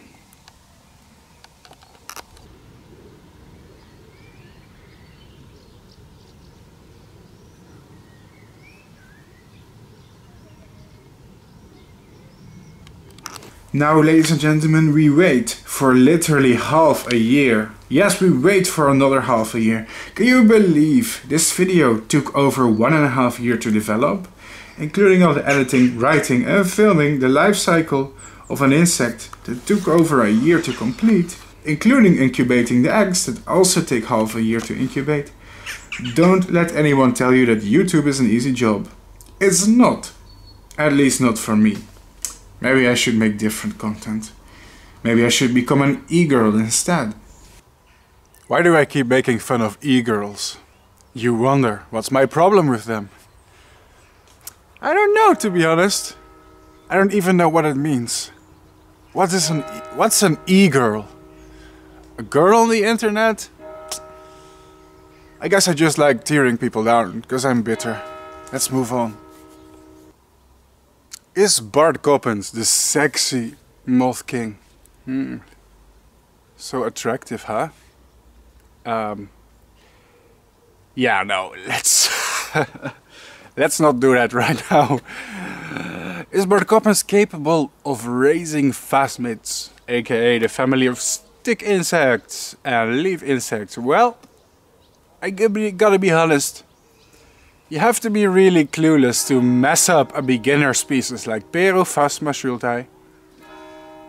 But at the same time, I am kinda inexperienced. I haven't done this in a long time, so it still feels like an accomplishment. Even though it is ridiculously easy. Well, I have here some privet in a water bottle. I don't know if you guys recognize this little setup here. A year ago I used it to raise the babies. Yes, a year ago. That's how long it takes for me to make these videos, literally. Production time, a year per video. Anyway, I have a really cool announcement. We have the first baby! That's right. Let's take a shot of it. Welcome to the world, little one. So this means that we finished the life cycle of a stick insect on YouTube, and that's special. Oh look, it's so small. Ah, it's so small, dude. Yeah, these are the first stick insects I raised in such a long time, and I'm happy. You know, I kind of want to raise more now. Maybe that's gonna happen, who knows. I'm gonna be honest, it depends on the crowdfunding. Sorry, not sorry, I'm demonetized. I got a bag, okay? This stuff takes time and effort. Anyway, let's place the baby in a new cage. Come on, little one, go and eat. Go and eat, I know you wanna. Yes. Are you hungry? Hope you are. Hope you are hungry. Come on. Take a bite. Only if you wanna. Or just get accustomed to your enclosure if you wanna. It's gonna take a while, eh? Man, you're so small. I forgot how small these babies are when they're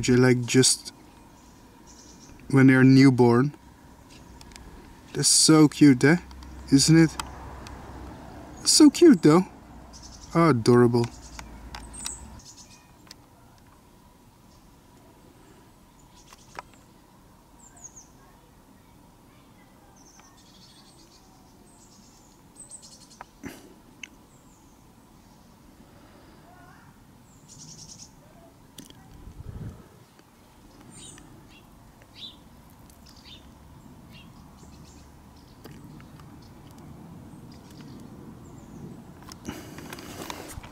Since the babies are stressed really fast, the best thing to do is to leave it alone. I'm not going to show you how I'm raising the second generation though, because the point of this video was to show you the whole life cycle. And we can do it again and again and again and again, but you've already seen all the life stages, so there you go. Yay!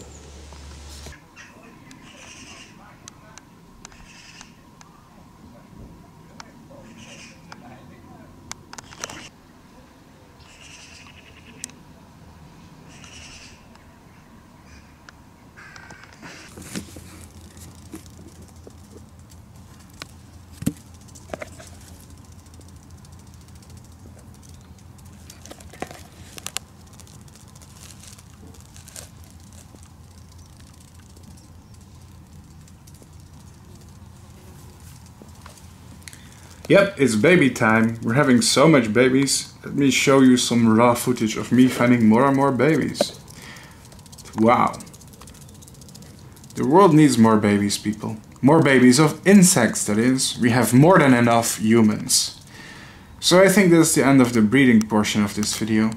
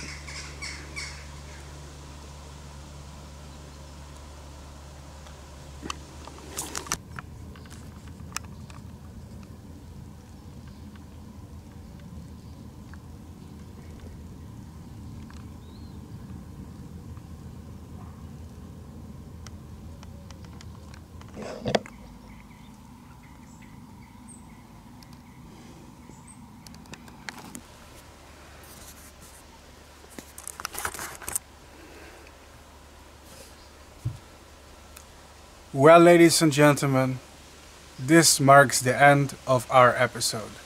I hope you enjoyed it. It was something completely new for my channel. For 7 or maybe even 8 years, I have been constantly documenting life cycles of moths for you on this channel. Like, I must have documented over 100 moth life cycles on this channel, but never before have I done a stick insect. What do you guys think? Did I do a good job? I really tried my best here to film everything, to show the whole process, even though I'm a beginner at it. If people like it, if people share it, if it gets views, I will consider trying more of this. Now my heart, my biggest passion will still be butterflies, but it cannot hurt to have some really cool variation on this channel. Maybe it will make your day if you just happen to see your favorite species on my channel, you know. Maybe it will make some people happy. I'm here to entertain, I'm here to make you guys happy, that's my job. And hope you had a good time. I certainly did. That being said, we have to end the video. We completed the whole life cycle. Now, I still have hundreds of eggs here that are hatching. New babies are coming out every day. But waiting for all of them to come out is going to take many months. And I don't see the point, because we already filmed all the life stages. So what's the point in doing that, right? I think we pretty much completed our mission to show the whole life cycle of Peruphasma schultei, and we did. So I'm gonna stop right here. That's the end of our new project. And now, when we breed insects in captivity, for me it's really important that we learn about them, right? There are so many exotic pet owners on YouTube who just show off their animals senselessly without educating people about what these animals are and what makes them special. Well, I like to be different. I want to be the YouTuber that also educates people in detail.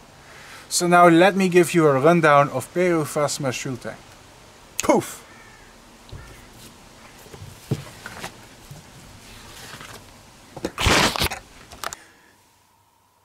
Today we are talking about the black beauty stick insect and what makes them so special. Peruphasma schultei, a beginner-friendly species in the hobby with a fascinating ecology for sure. I like to go a little bit in depth about them. Despite not being a specialist in stick insects myself, I can do my best to educate others. But first, some legal blah blah. This presentation uses copyrighted photos and illustrations that I am permitted to use under the Fair Use Law. Copyright disclaimer under Section 107 of the Copyright Act 1976. Allowance is made for fair use for purposes such as criticism, comment, news reporting, teaching, scholarship, education and research. Fair use is a use permitted by copyright statute that might otherwise be infringing. This video is not monetized and I'm not making advertisement money from it. Despite that, commercial uses are less likely to be considered fair, though it's possible to monetize a video and still be fair use as long as the work is transformative, educational and not a replacement of the original material. I am allowed to use the pictures in this presentation.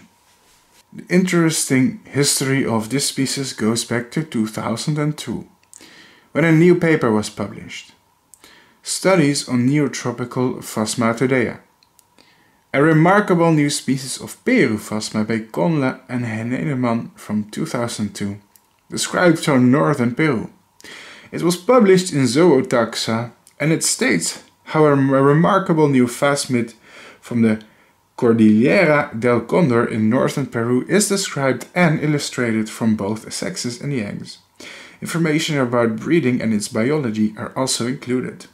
The article then goes on to state that this remarkable new species appears restricted to a very small area in Cordillera del Condor in northern Peru. And it lives at an altitude of about 1200 to 1800 meters. And is found in small patches of dwarf forest. The host plant is a so far unidentified species of Schines from the Anacardiaceae family, also known as Peruvian pepper tree. And the species appears to be strongly monophagous in the wild. During the day, these nocturnal phasmids hide in the leaf bases of big tillandsias, which are bromeliads, which grow in the original habitat on vertical rock cliffs. Located on the eastern slopes of the equatorial Andes, the area Cordillera del Condor is a recognized global biodiversity hotspot with large areas of pristine montane habitat. In 1993, Conservation International led a biodiversity assessment trip to the area and identified dozens of species completely new to science. Their report, which is called the Cordillera del Condor region of Ecuador and Peru, a biological assessment, noted this spectacular biodiversity in the area and its key role in the hydrological cycle linking the Andes with the Amazon. Considering the fact they live in higher elevations from 1200 to 1800 meters, it is likely that they have warm and humid days combined with colder and cooler nights due to the sheer elevation. Now, while the true definition of the range of the species is most likely not completely defined yet in the wild, it's said that the whole species could be contained in an area that could be as small as 5 hectares perhaps. While it's difficult to find any real official sources on this, if this information is true, that means the species is endemic to a ridiculously small area, and therefore very sensitive, and may or may not be critically endangered. That means potentially the whole species is contained in an area smaller than 12 football fields in the wild. Now some of you may think 12 football fields sound like a lot of space, but it's ridiculously small, considering it presumably contains the whole species. That means that even the slightest disruption or degradation of their habitat could have a massive impact on them. Stick insects often use their wings to fly, but a number of species uses them for intimidation too. Bright colors startle predators or advertise the fact that some species of stick insects can spray noxious, smelly or irritating fluid towards their enemies. When it comes to Peruphasma, their small little wings supposedly intimidate their enemies. In captivity, the insects can be reared on many plants. In the wild, they supposedly utilize schines from the Anacardiaceae family.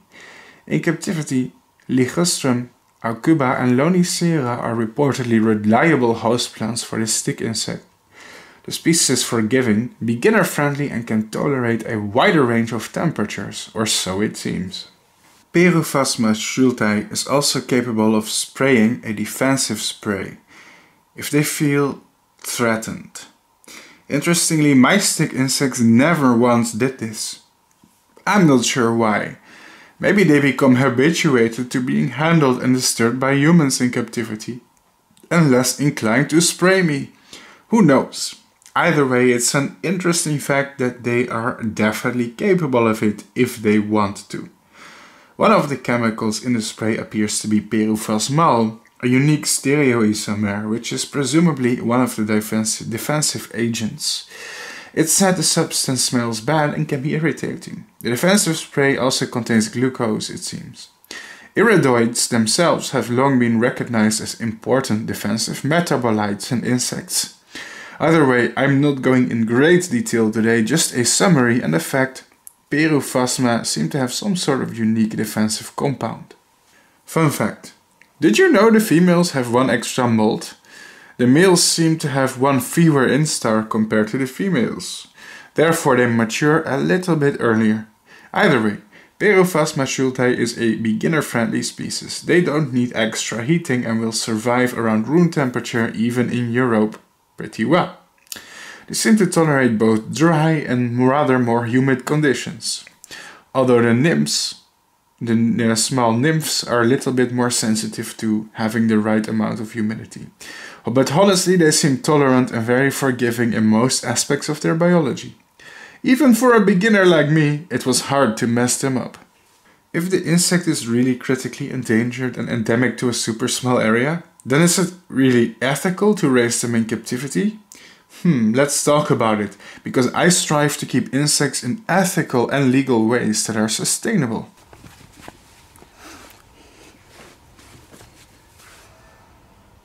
Now, if we analyze the situation, we realize that the black beauty stick insect has become one of the most popular stick insects in the pet trade. It's very widespread, and I can see why. It's because they are simply quite beautiful.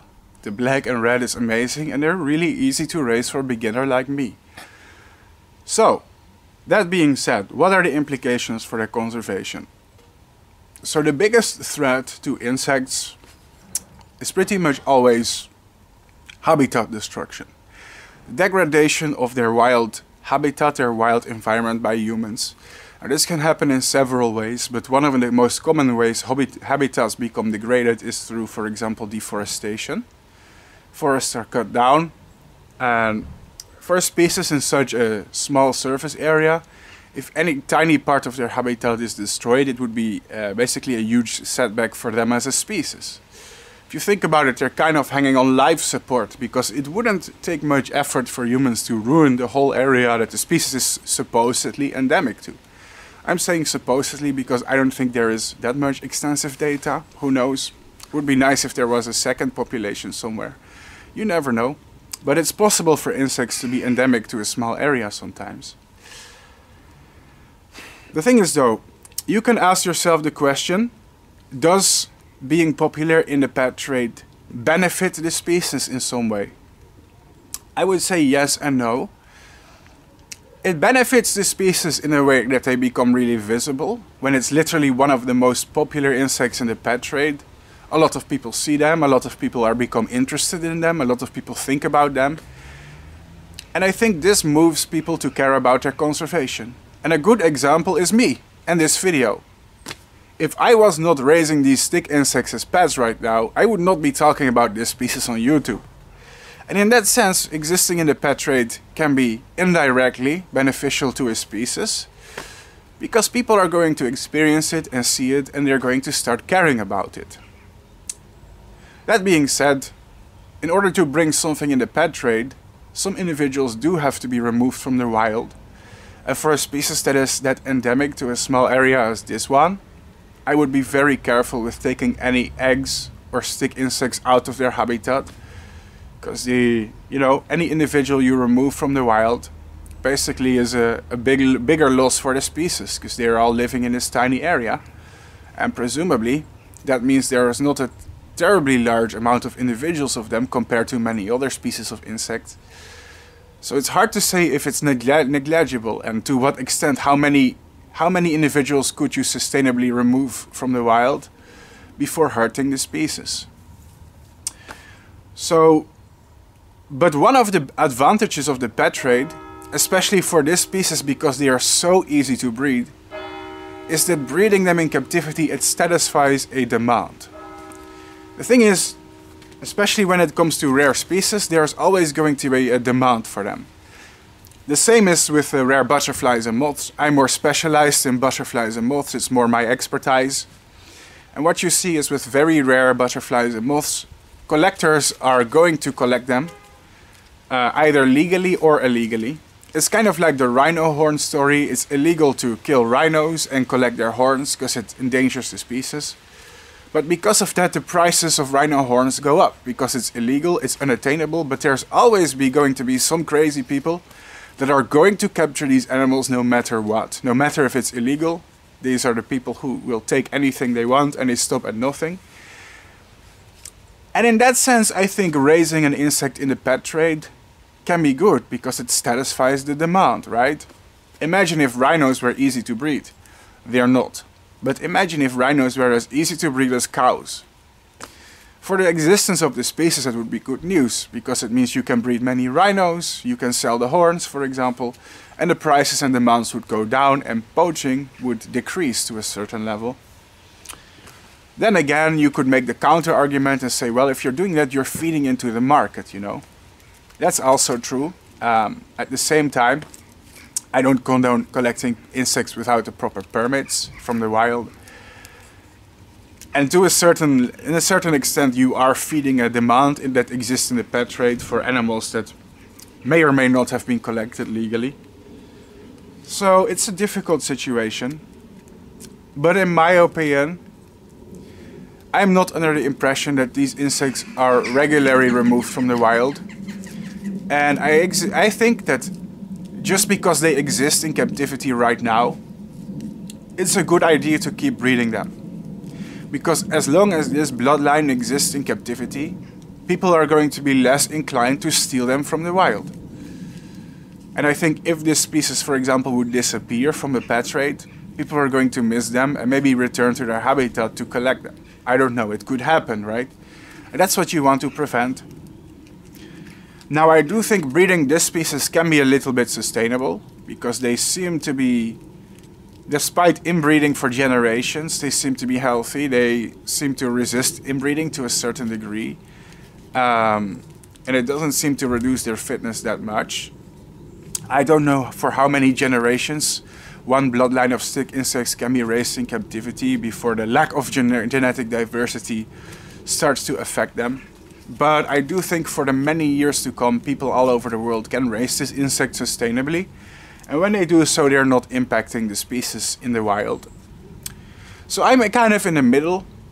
I'm kind of in favor of breeding them. First of all, I think it kind of benefits them. Kind of. Because it puts the species out there. You know, YouTubers like me will start filming them, start talking about them, about their conservation. And it's going to inspire other people to care about insects and their conservation. Nothing is as powerful as being able to see an insect up close, interact with it, handle them yourself, and see them for real, you know. And that's when you get the emotional investment in nature and animals. And that part is really beneficial, I think, from conservation perspective. And I also think that the sustainable breeding of this insect on a big scale, especially people who are committed to keep this insect in the pet trade, I think that's beneficial as well. You're satisfying the demand in a way that prevents people from going out there and taking them from the wild, because it's easy to get them from other breeders. And as long as we keep that thing going, I would say it's harmless. I'm not sure how much insects were initially collected for study when they were taken from the wild and described as a new species. I think it was related to at least systematics, taxonomy and science, which would justify it more if that's true, because you are taking something for research and not just for your entertainment. And yeah, that being said, there has to be a balance here. There has to be a balance here. Because I don't want to say that you can breed whatever you want and take anything you want from the wild, because it's harmless, because in some cases the trafficking of invertebrates on a big scale, especially if it would happen to a species like this, that's so endemic to a small area, I could see it being harmful if it's done on a large scale. But I don't see that happening because of how popular the species is and how widespread they are right now. So yeah, I think that in the current situation is not harmful, and I would promote breeding them. I think it's a good thing, but we have to be a little bit careful. And it would be nice if people commit themselves to raising these in captivity, even though it's boring to raise the same species over and over. Keeping them in the pet trade would be a good thing. And we would have to avoid going to a point where people are forced to collect them from the wild somehow because of a lack of demand in captivity. You know, keep the demand and supply at the same level, and that will prevent poaching. But it's hard to say. The pet trade is not always that innocent, but I'm generally in favor of it, really. That being said, it's very easy to blame hobbyists, isn't it? It's very easy to point the finger and say, oh, these people, they are brown boxing, they're taking insects from exotic insects from the wild illegally. But really, it's big corporations that we should blame, right? It's big corporations, it's farmers that cut down the forest. They want plantations of stuff like, I don't know what they farm in Peru, but in general deforestation happens because, for example, of palm oil, especially in Asia like Borneo and Papua. Massive forests are cut down for palm oil plantations. Palm oil is used in soap, shampoos, even in Nutella, in chocolate, even in a lot of products. And these are mega corporations destroying entire forests. But you can also see in South America, for example, there's plantations of cassava, massive plantations of cassava, but also, for example, pastures to grow beef. The meat consumption and the export of beef, and especially farmers who want more and more and more and keep burning down the forest to make more pastures and grow more cows. And they sell the meat to big corporations who massively export it to, for example, Europe and the West. Those we should blame. We should point the finger at them. Point the finger at big corporations who pollute and destroy forest. As hobbyists who like insects, we should take accountability. And I'm not saying I don't have any accountability. But it's important not to take too much accountability, because we do make a very easy scapegoat. And the collection of insects and the pet trade has rarely been responsible for the extinction of endangerment of species compared to the massive, incredible destruction that the industry, big corporations, big capital are doing to our environment, and we should hold them accountable instead of our fellow bug enthusiasts. That's what I think. It's an easy distraction. We are making easy scapegoat. Oh, you're collecting butterflies? Ooh, you're contributing to their extinction.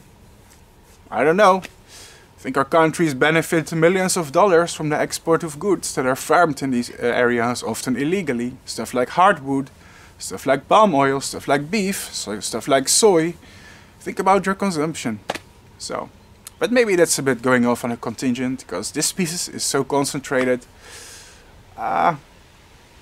It's a more local, small-scale problem in this case. But you know what I'm saying. Anyway, this channel is completely demonetized, and I hate having to crowdfund. I hate it. But I have to do it. I have to bring some awareness to a very important message I'm going to tell you next. Let's go to the crowdfunding part of the video, because I'm demonetized.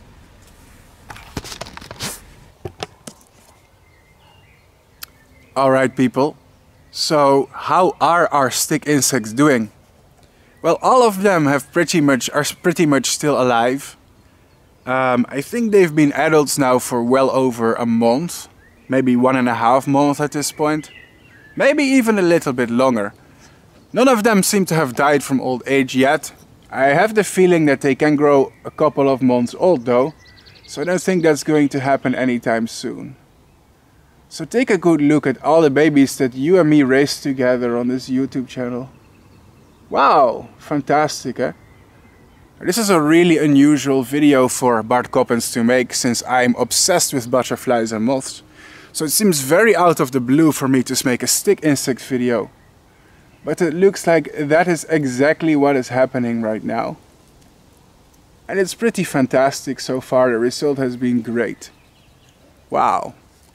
What an incredible species, isn't it? Look at that. They're starting to slowly wake up, because I'm shaking the box. They were still kind of in sleepy mode right now, but they're starting to crawl out. But these are pretty much all of them that we raised. Last but not least, before we really end the video, I would want to apologize. Sorry for having to add these crowdfunding segments to the end of my YouTube videos. I know it's a little bit blatant, I know it's a little bit blunt. I know that I have a really big audacity to ask for things like these and remind people to them. But you know, I think that if you want things in life, you have to ask for them. And if you don't ask, then there's a chance you're not going to receive. So I am just going to be bold and brash and remind people of that. But I do want to say, I understand that not everybody is willing or able to financially support another YouTuber. And it doesn't make you less of a viewer if you don't. I really want to get that out there. I appreciate everybody who is watching my videos, whether you are liking, whether you are commenting or sharing them with your friends, or just enjoying them alone. This message is only for those who are willing and able. I understand if you don't. It doesn't make you any less of a viewer. You are completely welcome to join and enjoy all my videos for free. That's how this channel has always been. We want to promote insects, their beauty, their importance, their complexity and amazing life histories. And I feel like we are doing a really good job of that. So, thank you guys for watching. Hope to see you again in my next video. There's going to be some awesome insects on this YouTube channel very soon. Don't miss it. Thank you guys for everyone who donated and helped me reach the goal. Let me play the credits of all the people subscribed to my Patreon who made this possible, and see you next time. Have a nice day. Bye bye. So let me set another goal for the future. If we reach 130 members on my Patreon, I'm going to make another stick insect video. What species could it be? I'm going to keep that a secret for now, but it's going to be a fascinating one. I'm not sure if it's going to happen, but if it does, I will be back with another stick insect life cycle. That's right. Maybe that's some motivation for more people to join my Patreon. Now, I am somebody that is specialized in Lepidopterans. Lepidopterans are butterflies and moths. Most of my YouTube channel are about butterflies and moths, not about stick insect. So making this video was for me a very unusual experience, but it was very enjoyable. Stick insects are actually very fun to keep in captivity. And I kind of feel an itch to try more. So like I said, I made this video as a reward when we finally hit 100 members on my Patreon account. And we did it. But you know what? I think I can take it one step further. So if you donate to my channel by becoming a member on my Patreon, not only are you supporting my work in insect conservation, supporting my YouTube channel and my ability to make more entertaining videos for you, but you're also eligible for rewards, special videos, a monthly viewer FAQ and much more. Moth and insect team stickers, mugs, posters, merchandise, and you'll become a part of my team of people who regularly support me and the way I promote insects and their conservation on social media. That's a win-win. Last but not least, there's also other ways to donate. You can donate with PayPal, you can donate with Ko-Fi, you can donate with LiberaPay. There's many ways in which you can make a contribution to my YouTube channel. And in return for you, I will make more unusual videos. In fact, this YouTube video right here, even though I said it multiple times, but this YouTube video is a reward for my viewers because we reached 100 patrons on the crowdfunding platform Patreon. Patreon is a subscription-based platform and it costs as little as $1 a month to become a member of my Patreon. And I always said to my fans in a recent announcement, if we can reach 100 members on my Patreon, I'm going to do a special video where I filmed the life cycle of the black beauty stick insect, Peruphasma schultei. And guess what? It worked. Ladies and gentlemen, it happened. That means that every month 100 people are donating to my channel on a monthly basis. And that's a big achievement. It makes me happy and hopefully it makes you happy because it means I have the time and money to make videos like this. Now, internet begging has always been a little bit embarrassing to me. It feels a little bit shameless to bring this up and blatantly ask people for money. Unfortunately, that is just how my channel and my business model operates. It is either you swim or you drown, and I have to ask people and I have to remind people. The good news is though, if you sponsor my channel, you also get things in return. It is not only a one-sided transaction, because if you're a member of my Patreon, especially if you are in one of the higher tiers on my Patreon crowdfunding website, you are eligible for rewards and merchandise. And just to show you, this is what can arrive to you by the mail if you are a member of my Patreon. I make insect themes merchandise. These include posters, t-shirt, mugs, stickers, postcards and mini prints. Take a look. And here we actually have a mug. I developed it myself. It's a picture of one of the moths I raised on my YouTube channel. It's a Lobobionea Christi. It's very cute, as you can see. And this is one of the rewards if you subscribe to my Patreon account. Can you see that, guys? There you go.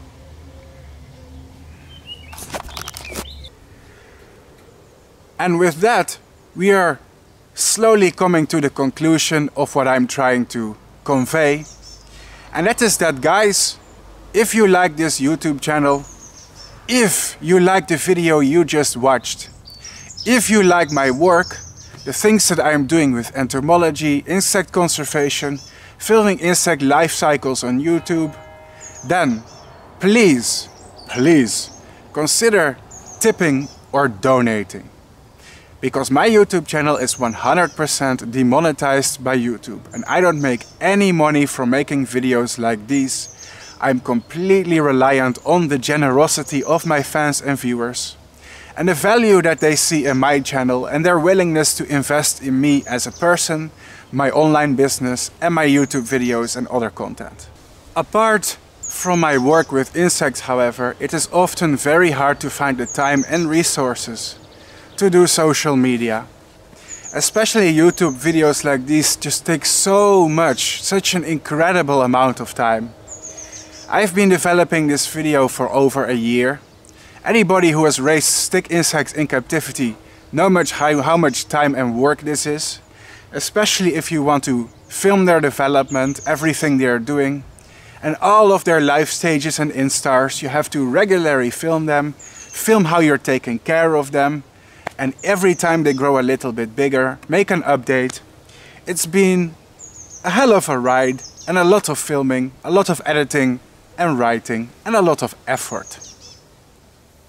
Did you like the first stick insect life cycle that I ever managed to film, guys and girls? If so, I should consider filming more of them. It does take a huge amount of time, however. It takes even longer than the moth videos that I usually film. I just hope my hard work has paid off. I do have to say there are many stick insects in this world, and some of them are incredible. Who knows what species I will try to raise next? With your support it could happen. Since my channel is completely demonetized though, I rely on crowdfunding for this to happen. This explains why I have to mention it once in a while. My channel is small, my channel is very niche, my channel is obscure and insects are not that popular, and my content takes ages to make. I invest a lot of time and resources into making entertaining videos for you guys. But this is quite simply not possible without the support of my viewers. You see, YouTube permanently demonetized my channel several years ago. And they still owe me an explanation, but they never bothered to tell me why they demonetized me. I've sent them many emails and in their reply they outright state that they can't tell me which rule or guideline I have even violated in order to be permanently demonetized. This lack of income makes it hard for me to improve and grow my channel, since making videos does cost time and money, unfortunately. Consider that if you become a Patreon of my YouTube channel today, that you receive rewards in return. My patrons receive exclusive insect-themed merchandise. Merchandise that I have designed and developed myself, using my own pictures and my own designs and my own videos. They include postcards, stickers and even mugs, t-shirts, posters and more. So in return for sponsoring your favorite channel, you do get some physical rewards in return. Consider becoming a patron of me by signing up to my Patreon. Now, while I hate that I'm forced to bring attention to this constantly, it's how my channel has managed to survive so far, considering the time and equipment that I need for it.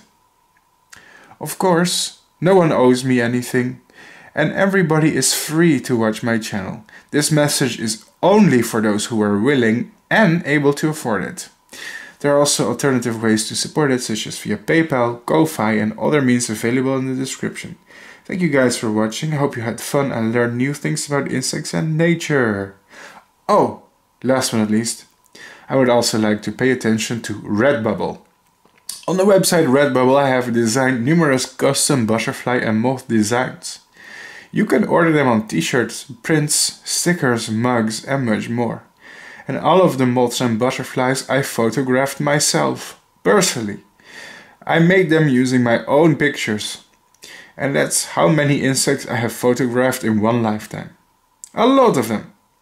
And the money that I raised from the sales I use for insect conservation and the production of entertaining and educational insect videos.